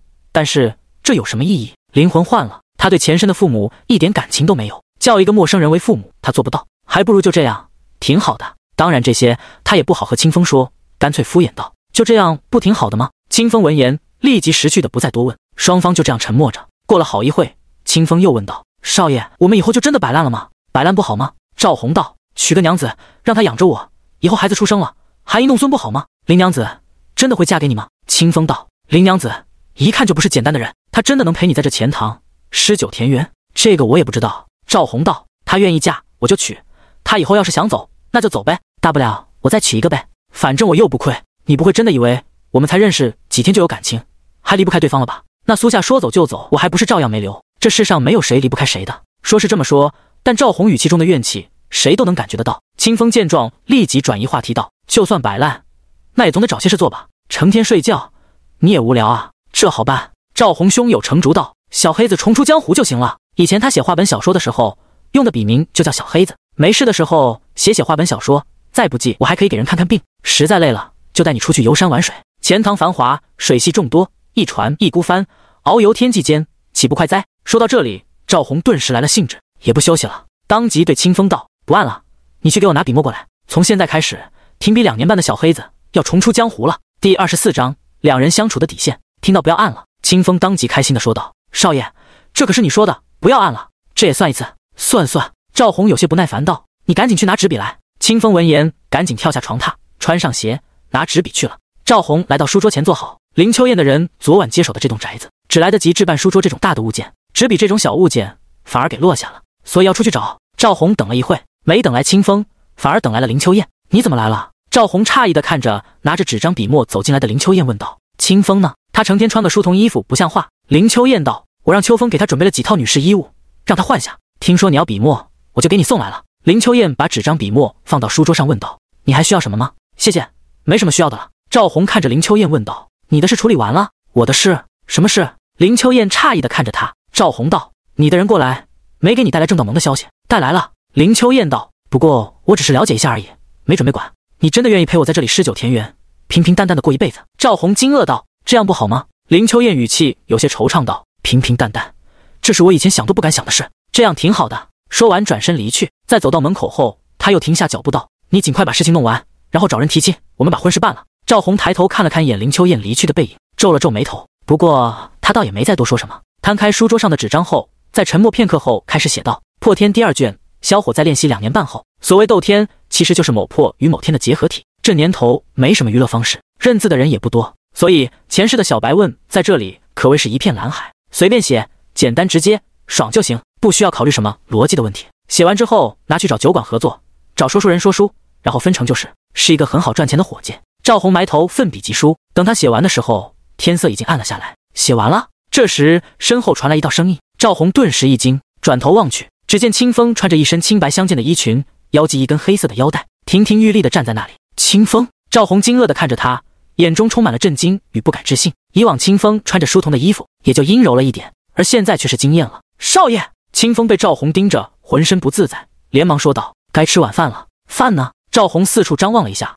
你不把饭拿来，我怎么吃？少爷，林娘子让你去大堂吃饭，不让你在书房吃。他说书房吃饭不像话。赵红沉默片刻，收起画本小说，有些无奈道：行吧，那就去大堂吃。等他来到大堂的时候，林秋燕已经在等着了。大堂摆放着一张桌子，桌上摆了满满一桌丰盛的饭菜。秋风站在林秋燕身后，双手端着酒壶，随手伺候着。夫君坐。看到赵红过来，林秋燕起身把他拉到主位上坐好。这么客气？赵红有些不自在地看了看，对秋风道：你也别站着坐吧。秋风微微一笑道：姑爷，这不合规矩。这有什么不合规矩的？赵红道：我和清风很随便的。夫君！他话刚说完，林秋燕就打断道：夫君，你和清风在小院中如何相处我管不到，但是在外面主仆有别，不然别人会说我们的。说就让他说。赵红本来还想反驳，但是却看到林秋燕脸色越来越不好看，他很识趣地闭嘴道：行吧，听你的。说完有些闷闷不乐的拿起碗筷吃了起来。林秋燕见他不高兴，也没多说什么，只是对秋风使了个眼神。秋风立即给他倒上一杯酒。林秋燕这才说道：不是我管你，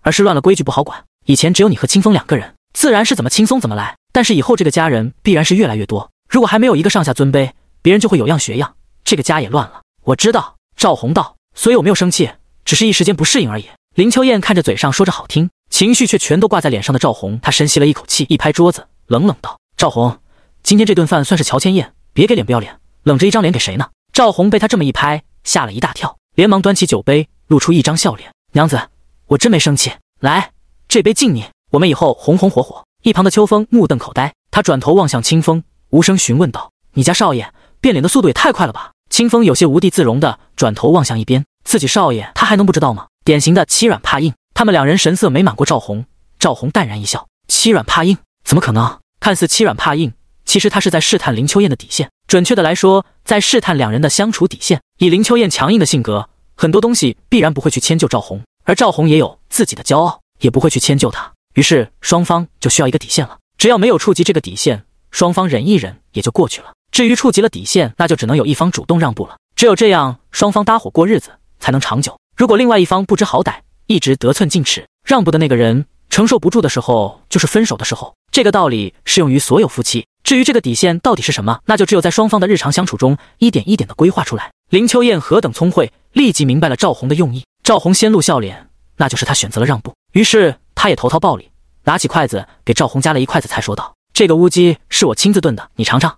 你也吃。”赵红立即给他也夹了一筷子，双方各退一步，刚才剑拔弩张的气氛瞬间变得其乐融融。两个人在一起，开不开心还是看两人愿不愿意互相迁就对付。如果愿意，那就是感情好；如果不愿意，那就是成天吵架。酒足饭饱之后，林秋燕沉吟道：“夫君，我们有3间铺面，现在还有1间在手中，你随便做点生意吧。第25章，你就说有没有出去吃？做生意？”赵红微微一愣，随即说道：“我现在不想做生意。”经历过苏家的事后，他现在对做生意有些抵触。林秋燕似乎早就料到他会拒绝，掏出1张银票放到他面前道：“你随便做点什么生意都可以，无论亏盈，我每月给你10两银子以做花销。按照现在的物价，1两银子也就相当于他前世的300元，10两银子也就3000，1个月3000的零花钱。”赵红目不斜视道：“不干，我厌烦了做生意，这辈子都不会再想做生意了。”林秋燕没有说任何话，只是在又加了1张价值10两的银票，每月20两。赵红微微一滞，但还是坚定地摇了摇头：“堂堂男儿，岂能为五斗米折腰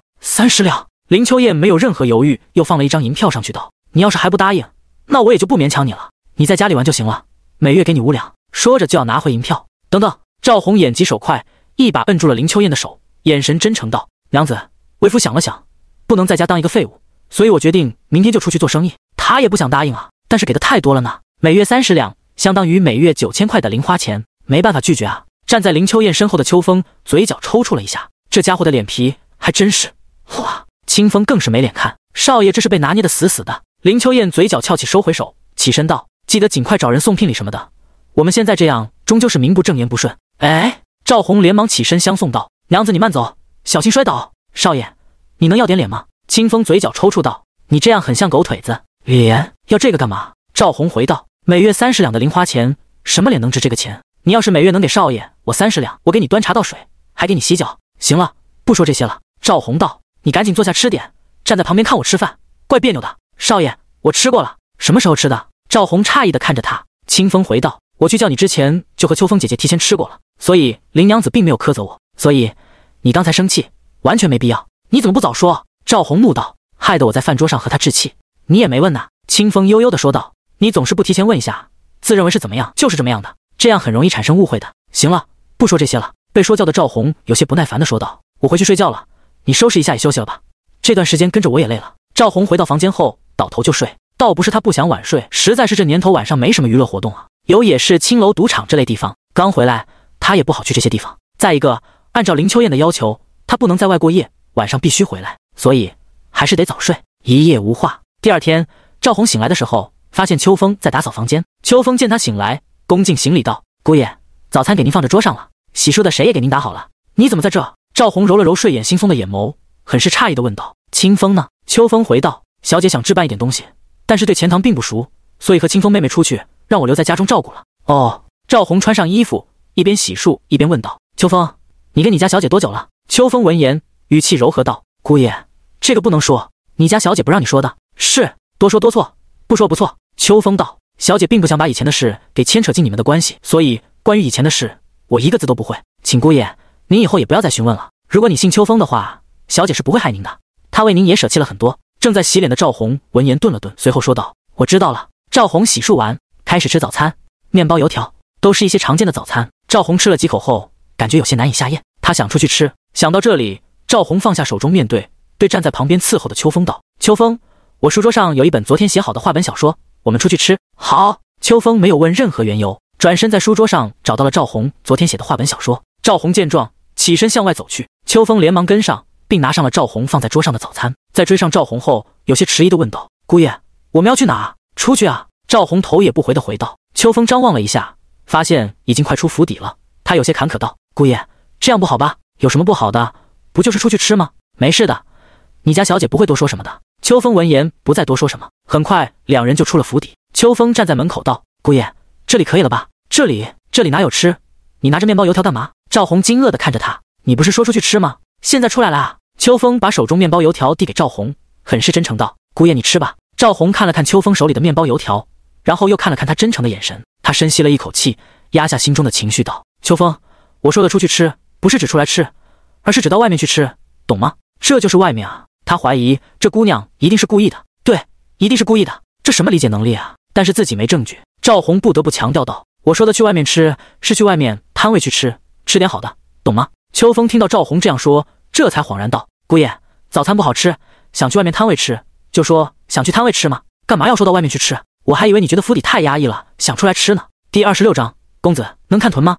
你什么理解能力啊？赵红无语地翻了一个白眼道：“把手里的面包油条都丢了吧，我带你去吃虾皮烧麦与咸豆浆。”说完，赵红径直向西城而去。西城属于生活区，大街小巷，很多正宗口味的店铺就在这里面。秋风连忙跟上，不过也没把手里的豆浆油条丢掉，而是跟着一直拿着。在跟着赵红离开南城的区域后，见到有乞讨的人，把食物给了乞丐，这倒是让赵红多看了他一眼。他也有爱心，但做不到拿着不吃的食物走这么远给乞丐。秋风见赵红看过来，微微一笑，主动解释道：“姑爷，这些人生存不易，我只是麻烦一点，有时候这点食物确实能救他们一命，挺好的。”赵红点了点头，夸奖道：“继续努力，他做不到，别人做到了，夸奖一句是应该的。”两人很快就到了西城，赵红熟门熟路地带着秋风串街走巷，最终在一间挂着张氏烧麦的店铺前停了下来。店铺不大，也就几张桌子，但是人却坐满的了，全是本地人。店铺里面一对上了年纪的夫妻忙碌着，看着热闹的人店铺，赵红对秋风道：“我和你说，这里的虾皮烧饼最好吃了。”此时恰好店铺女主人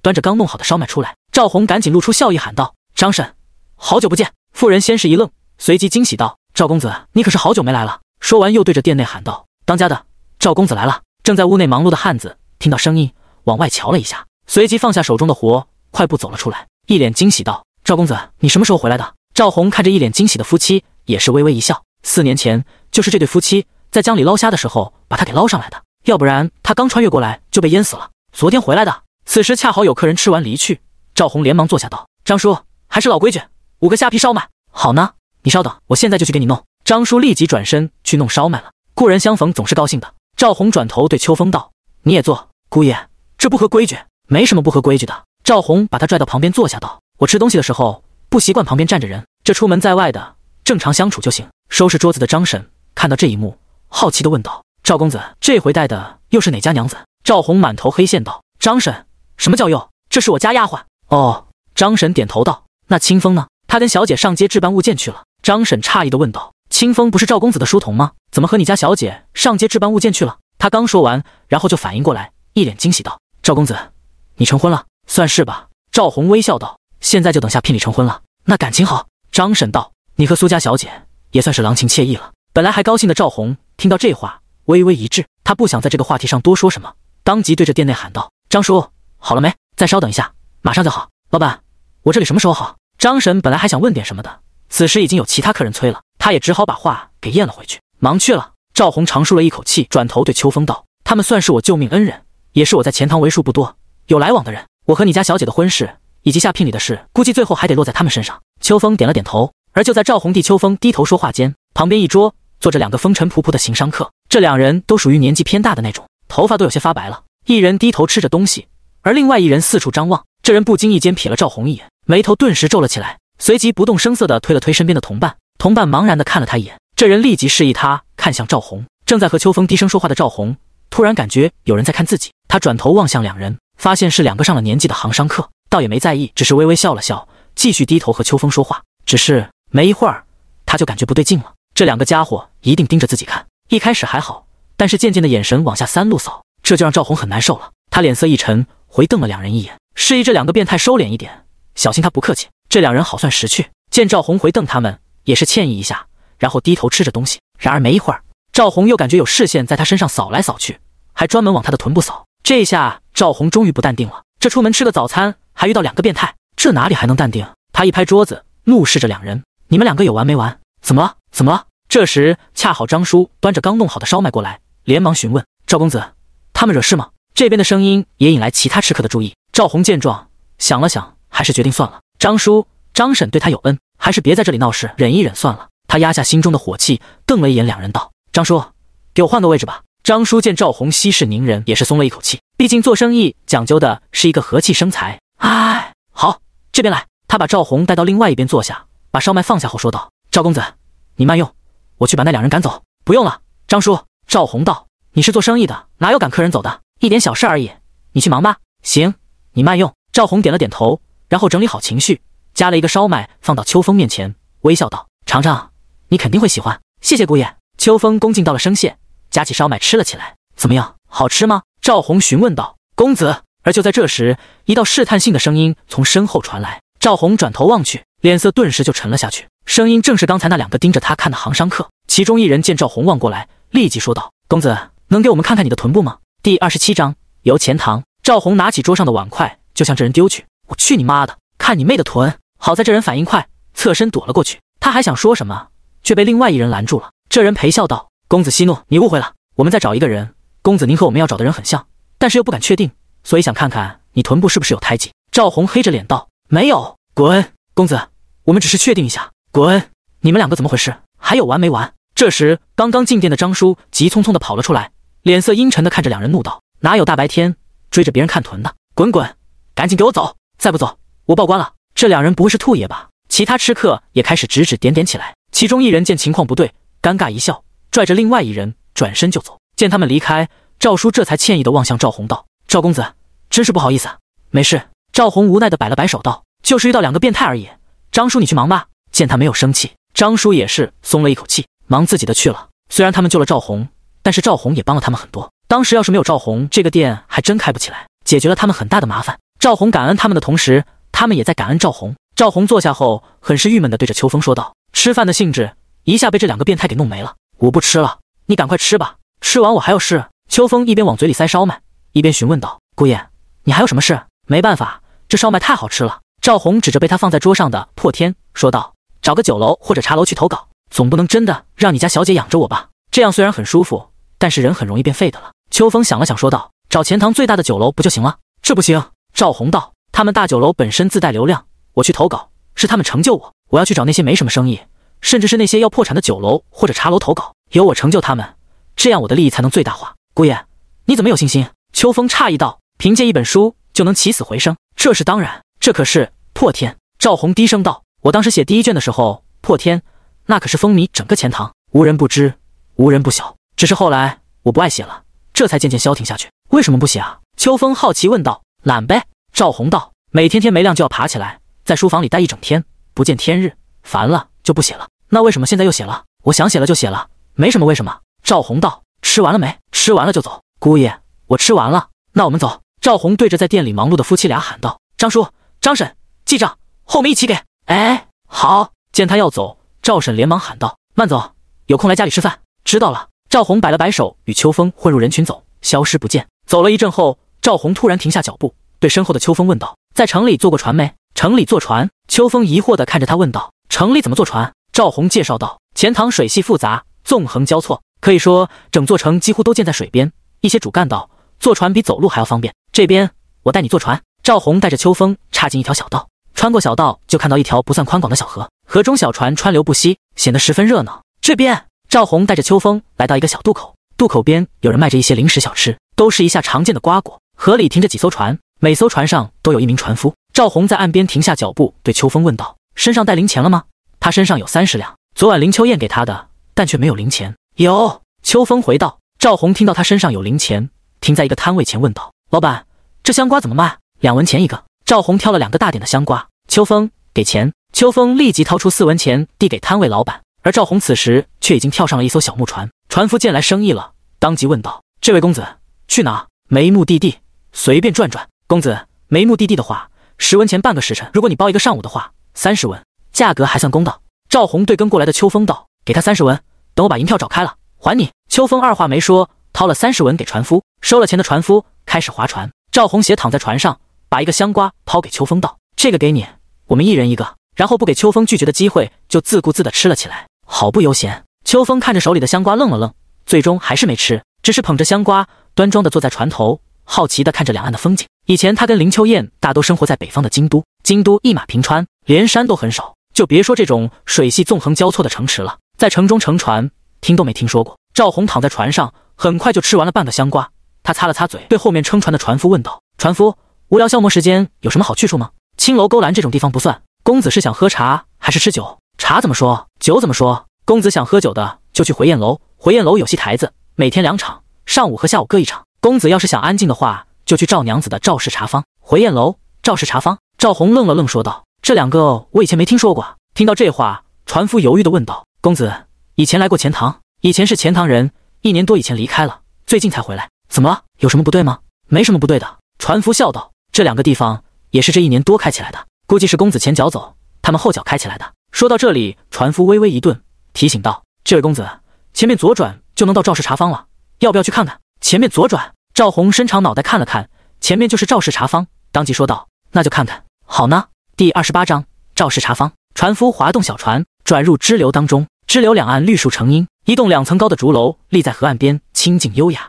竹楼边还有专门为客船停靠的小码头，而在码头边，一名拄着拐杖的女子坐在那里艰难地搓着衣服。船夫提醒道，公子，这位就是赵氏茶坊赵娘子。赵红顿时笑了，这不就是在船上遇到的赵盼吗？赵红四处看了看，拿起没吃完的香瓜就丢了过去。江水溅起，正在洗衣的赵盼被吓了一大跳，生气的四处张望，然后就看到斜躺在船上对他招手的赵红。好妹妹，又见面了。赵盼脸色就一变，他二话不说，拄起拐杖转身就走。他对这个无赖流氓的印象差到了极点，而此时船也恰好靠岸。赵红起身跳下木船道，你在这里等着，我去找赵娘子谈下事，如果耽误了你时间，我加钱就行。好呢，公子您只管去就行，我在这里等您。赵红追上赵盼，脸上露出意味不明的笑意道，好妹妹，你看到我躲什么呀？赵盼沉着脸道，你走开，你要是再来骚扰我，我就喊人报官了。说着他单脚站立，用拐杖指着赵红。赵红见状问道，你这腿看过跌打医师了吧？我没骗你吧？提起这个，赵盼脸色稍稍变得好了一点，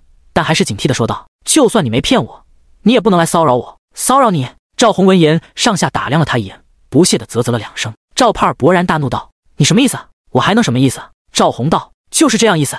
你说我身材不好，我可没说这话，你自己说的啊。听到这话，赵盼立即意识到自己中了这家伙的陷阱，自己怎么能和这个登徒子争辩身材呢？这不正合他意吗？瞬间他脸黑得和锅底一样，拄着拐杖越过赵红，一瘸一拐地向竹楼走去。赵红又跟了上去，如同狗皮膏药一样。赵盼转身愤怒地盯着他道，你到底想干什么？别跟着我，我真的会报官的。赵红见他这么大的反应，当即指着赵氏茶坊几个字道，你这里是茶坊不？当然是了，既然是茶坊，我为什么不能进去喝茶？赵盼呆了呆，随即说道，我这里不招待你，哪有做生意的把客人往外赶的？赵红道，知道不知道什么叫顾客就是上帝，顾客就是衣食父母？赵盼闻言看着他回道，那你知不知道我为什么要开茶坊？为什么？我开茶坊当老板，就是想不接待谁就不接待谁。赵盼一字一顿道，所以我这里不欢迎你，请回吧，谢谢。那不行。赵红道，我今天来了，就一定要进去喝茶，要是你不接待我，我就找人雇几个人，天天在你茶坊门口喊，赵氏茶坊恶意驱赶客人，喊上10天半个月，你名声就坏了，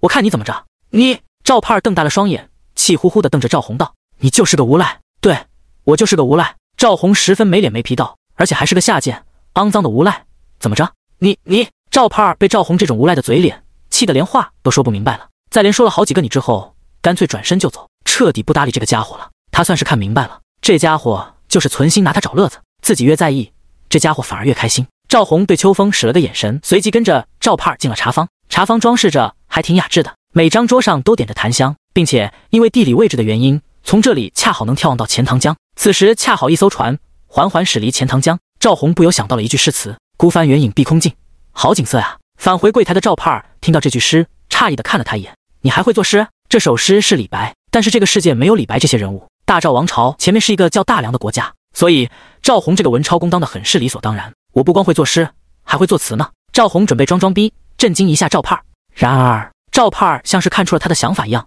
直接转移话题道，你想喝什么？这让酝酿该背那首词的赵红微微一滞，他很是无语道，你怎么不按套路出牌？你不是应该贬低我，说我就凭你也能做出词来之类的话，使劲贬低我吗？我为什么要这样做？你只有贬低我，我才能做出好词来打你脸啊！我没这么无聊。赵盼很是不耐烦地问道，你要喝什么？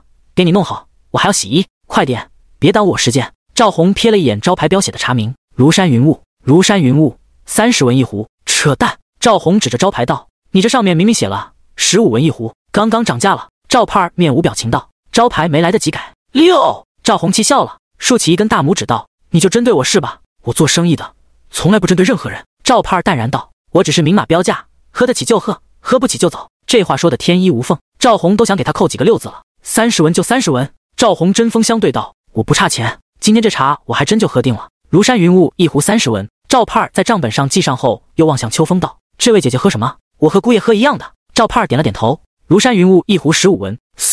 赵盼，你什么意思？赵红怒道，同样的东西我买就是30文，他买这么就是15文，赵盼儿露出极为得意的微笑道：“这位客官，本店刚刚降价了。什么时候？你点完的时候。行，你针对我。”赵红道：“你等着，这个仇我迟早要报。”赵盼儿不接这个话题，他道：“两位稍等，我去泡茶。”等等！赵红连忙喊住他道：“你把东西拿过来，在我面前泡，我怕你往里面吐口水。”第29章摊牌了，我就是小黑子。听到赵红的话，赵盼儿瞬间就炸毛了。他看着赵红讥笑道：“你不配，我不配。”赵红眼神古怪道：“你是说我不配吃你口水吗？”呸！赵盼儿呸了一声，压抑着心中的怒火道：“你还不至于让我砸了自己的招牌，往茶里吐口水，这可是很恶劣的行为，一旦传出去，他茶坊的名声就坏了，以后谁还敢来他这里吃茶？”赵盼儿瞪了赵红一眼后，气冲冲的泡茶去了。赵红微微一笑，找了一个靠窗的位置坐下，看着外面的钱塘江，忍不住赞叹道：“这里是真不错，只是好像没什么生意啊。整个茶坊目前只有他这一桌，谁和你一样大清早跑来喝茶？”赵盼儿拿着2壶庐山云饮道：“喝茶都是下午。”赵红点了点头，能有闲钱跑这里来喝茶的，都是一些书生或者有些闲钱的妇人，熬夜晚起，下午3、5好友来喝茶，倒也说得过去。这样的话，赵红沉吟片刻道：“秋风，你去外面让船夫离去吧，就说后续不用传了。”好的，姑爷。秋风起身出去了。倒是赵盼儿听到赵红不走了，顿时警惕地看着他：“你不走了？你想干什么？考察市场？”赵红道：“刚才听船夫说你这里还挺出名的，我看有没有合作的点。”不合作，我这里没有合作的地方。赵红刚说完，赵盼儿就摆手拒绝道：“我也不和你合作，你吃完茶就赶紧走吧。”他现在是1秒都不想看到赵红，要不是他开店不能赶客人走，早就把赵红给轰出去了，哪里会和赵红合作？别呀！赵红道：“我们之间的过节归过节，生意归生意，哪里有钱不赚的呢？我就是不赚。”赵盼儿道：“特别是不和你一起赚钱。”什么赚钱啊？这时门口传来一道声音，赵红转头看去，正是哪天在船上和赵盼儿一起的舞娘。舞娘拿着一篮子新鲜茶叶道：“盼儿，这是你要的新鲜茶叶，赶紧去处理一下。”赵盼儿看到舞娘，脸色也是一喜，连忙说道：“舞娘你来的正好，你招待这家伙，我不想看到他。”说完就拄着拐杖接过篮子，一瘸一拐的去后院了。舞娘看到赵红，有些欣喜的说道：“公子，又见面了，又见面了。”赵红微微笑一声，然后对赵盼儿离去的背影大声问道：“真不考虑一下合作的事？你先听听我要合作什么呀？”然而他没有得到任何回答。赵红饶了饶脑袋的，这事把人彻底的最惨了。不过他也不太在意，来这里本身只看看。赵盼儿又算得上是熟人了，他这才想看看他这里的客流量，好谈合作的事。现在他不愿意，那就走好了。此时秋风从外面走回来，赵红道：“秋风，赶紧把船夫喊住，我们得去别的地方转转了。”好的，公子。秋风倒是没有嫌弃赵红，一会一个主意，转身就要离去。等等！而就在这时，舞娘突然喊住赵红，问道：“公子，你想谈什么合作？”本来想走的赵红停下脚步道：“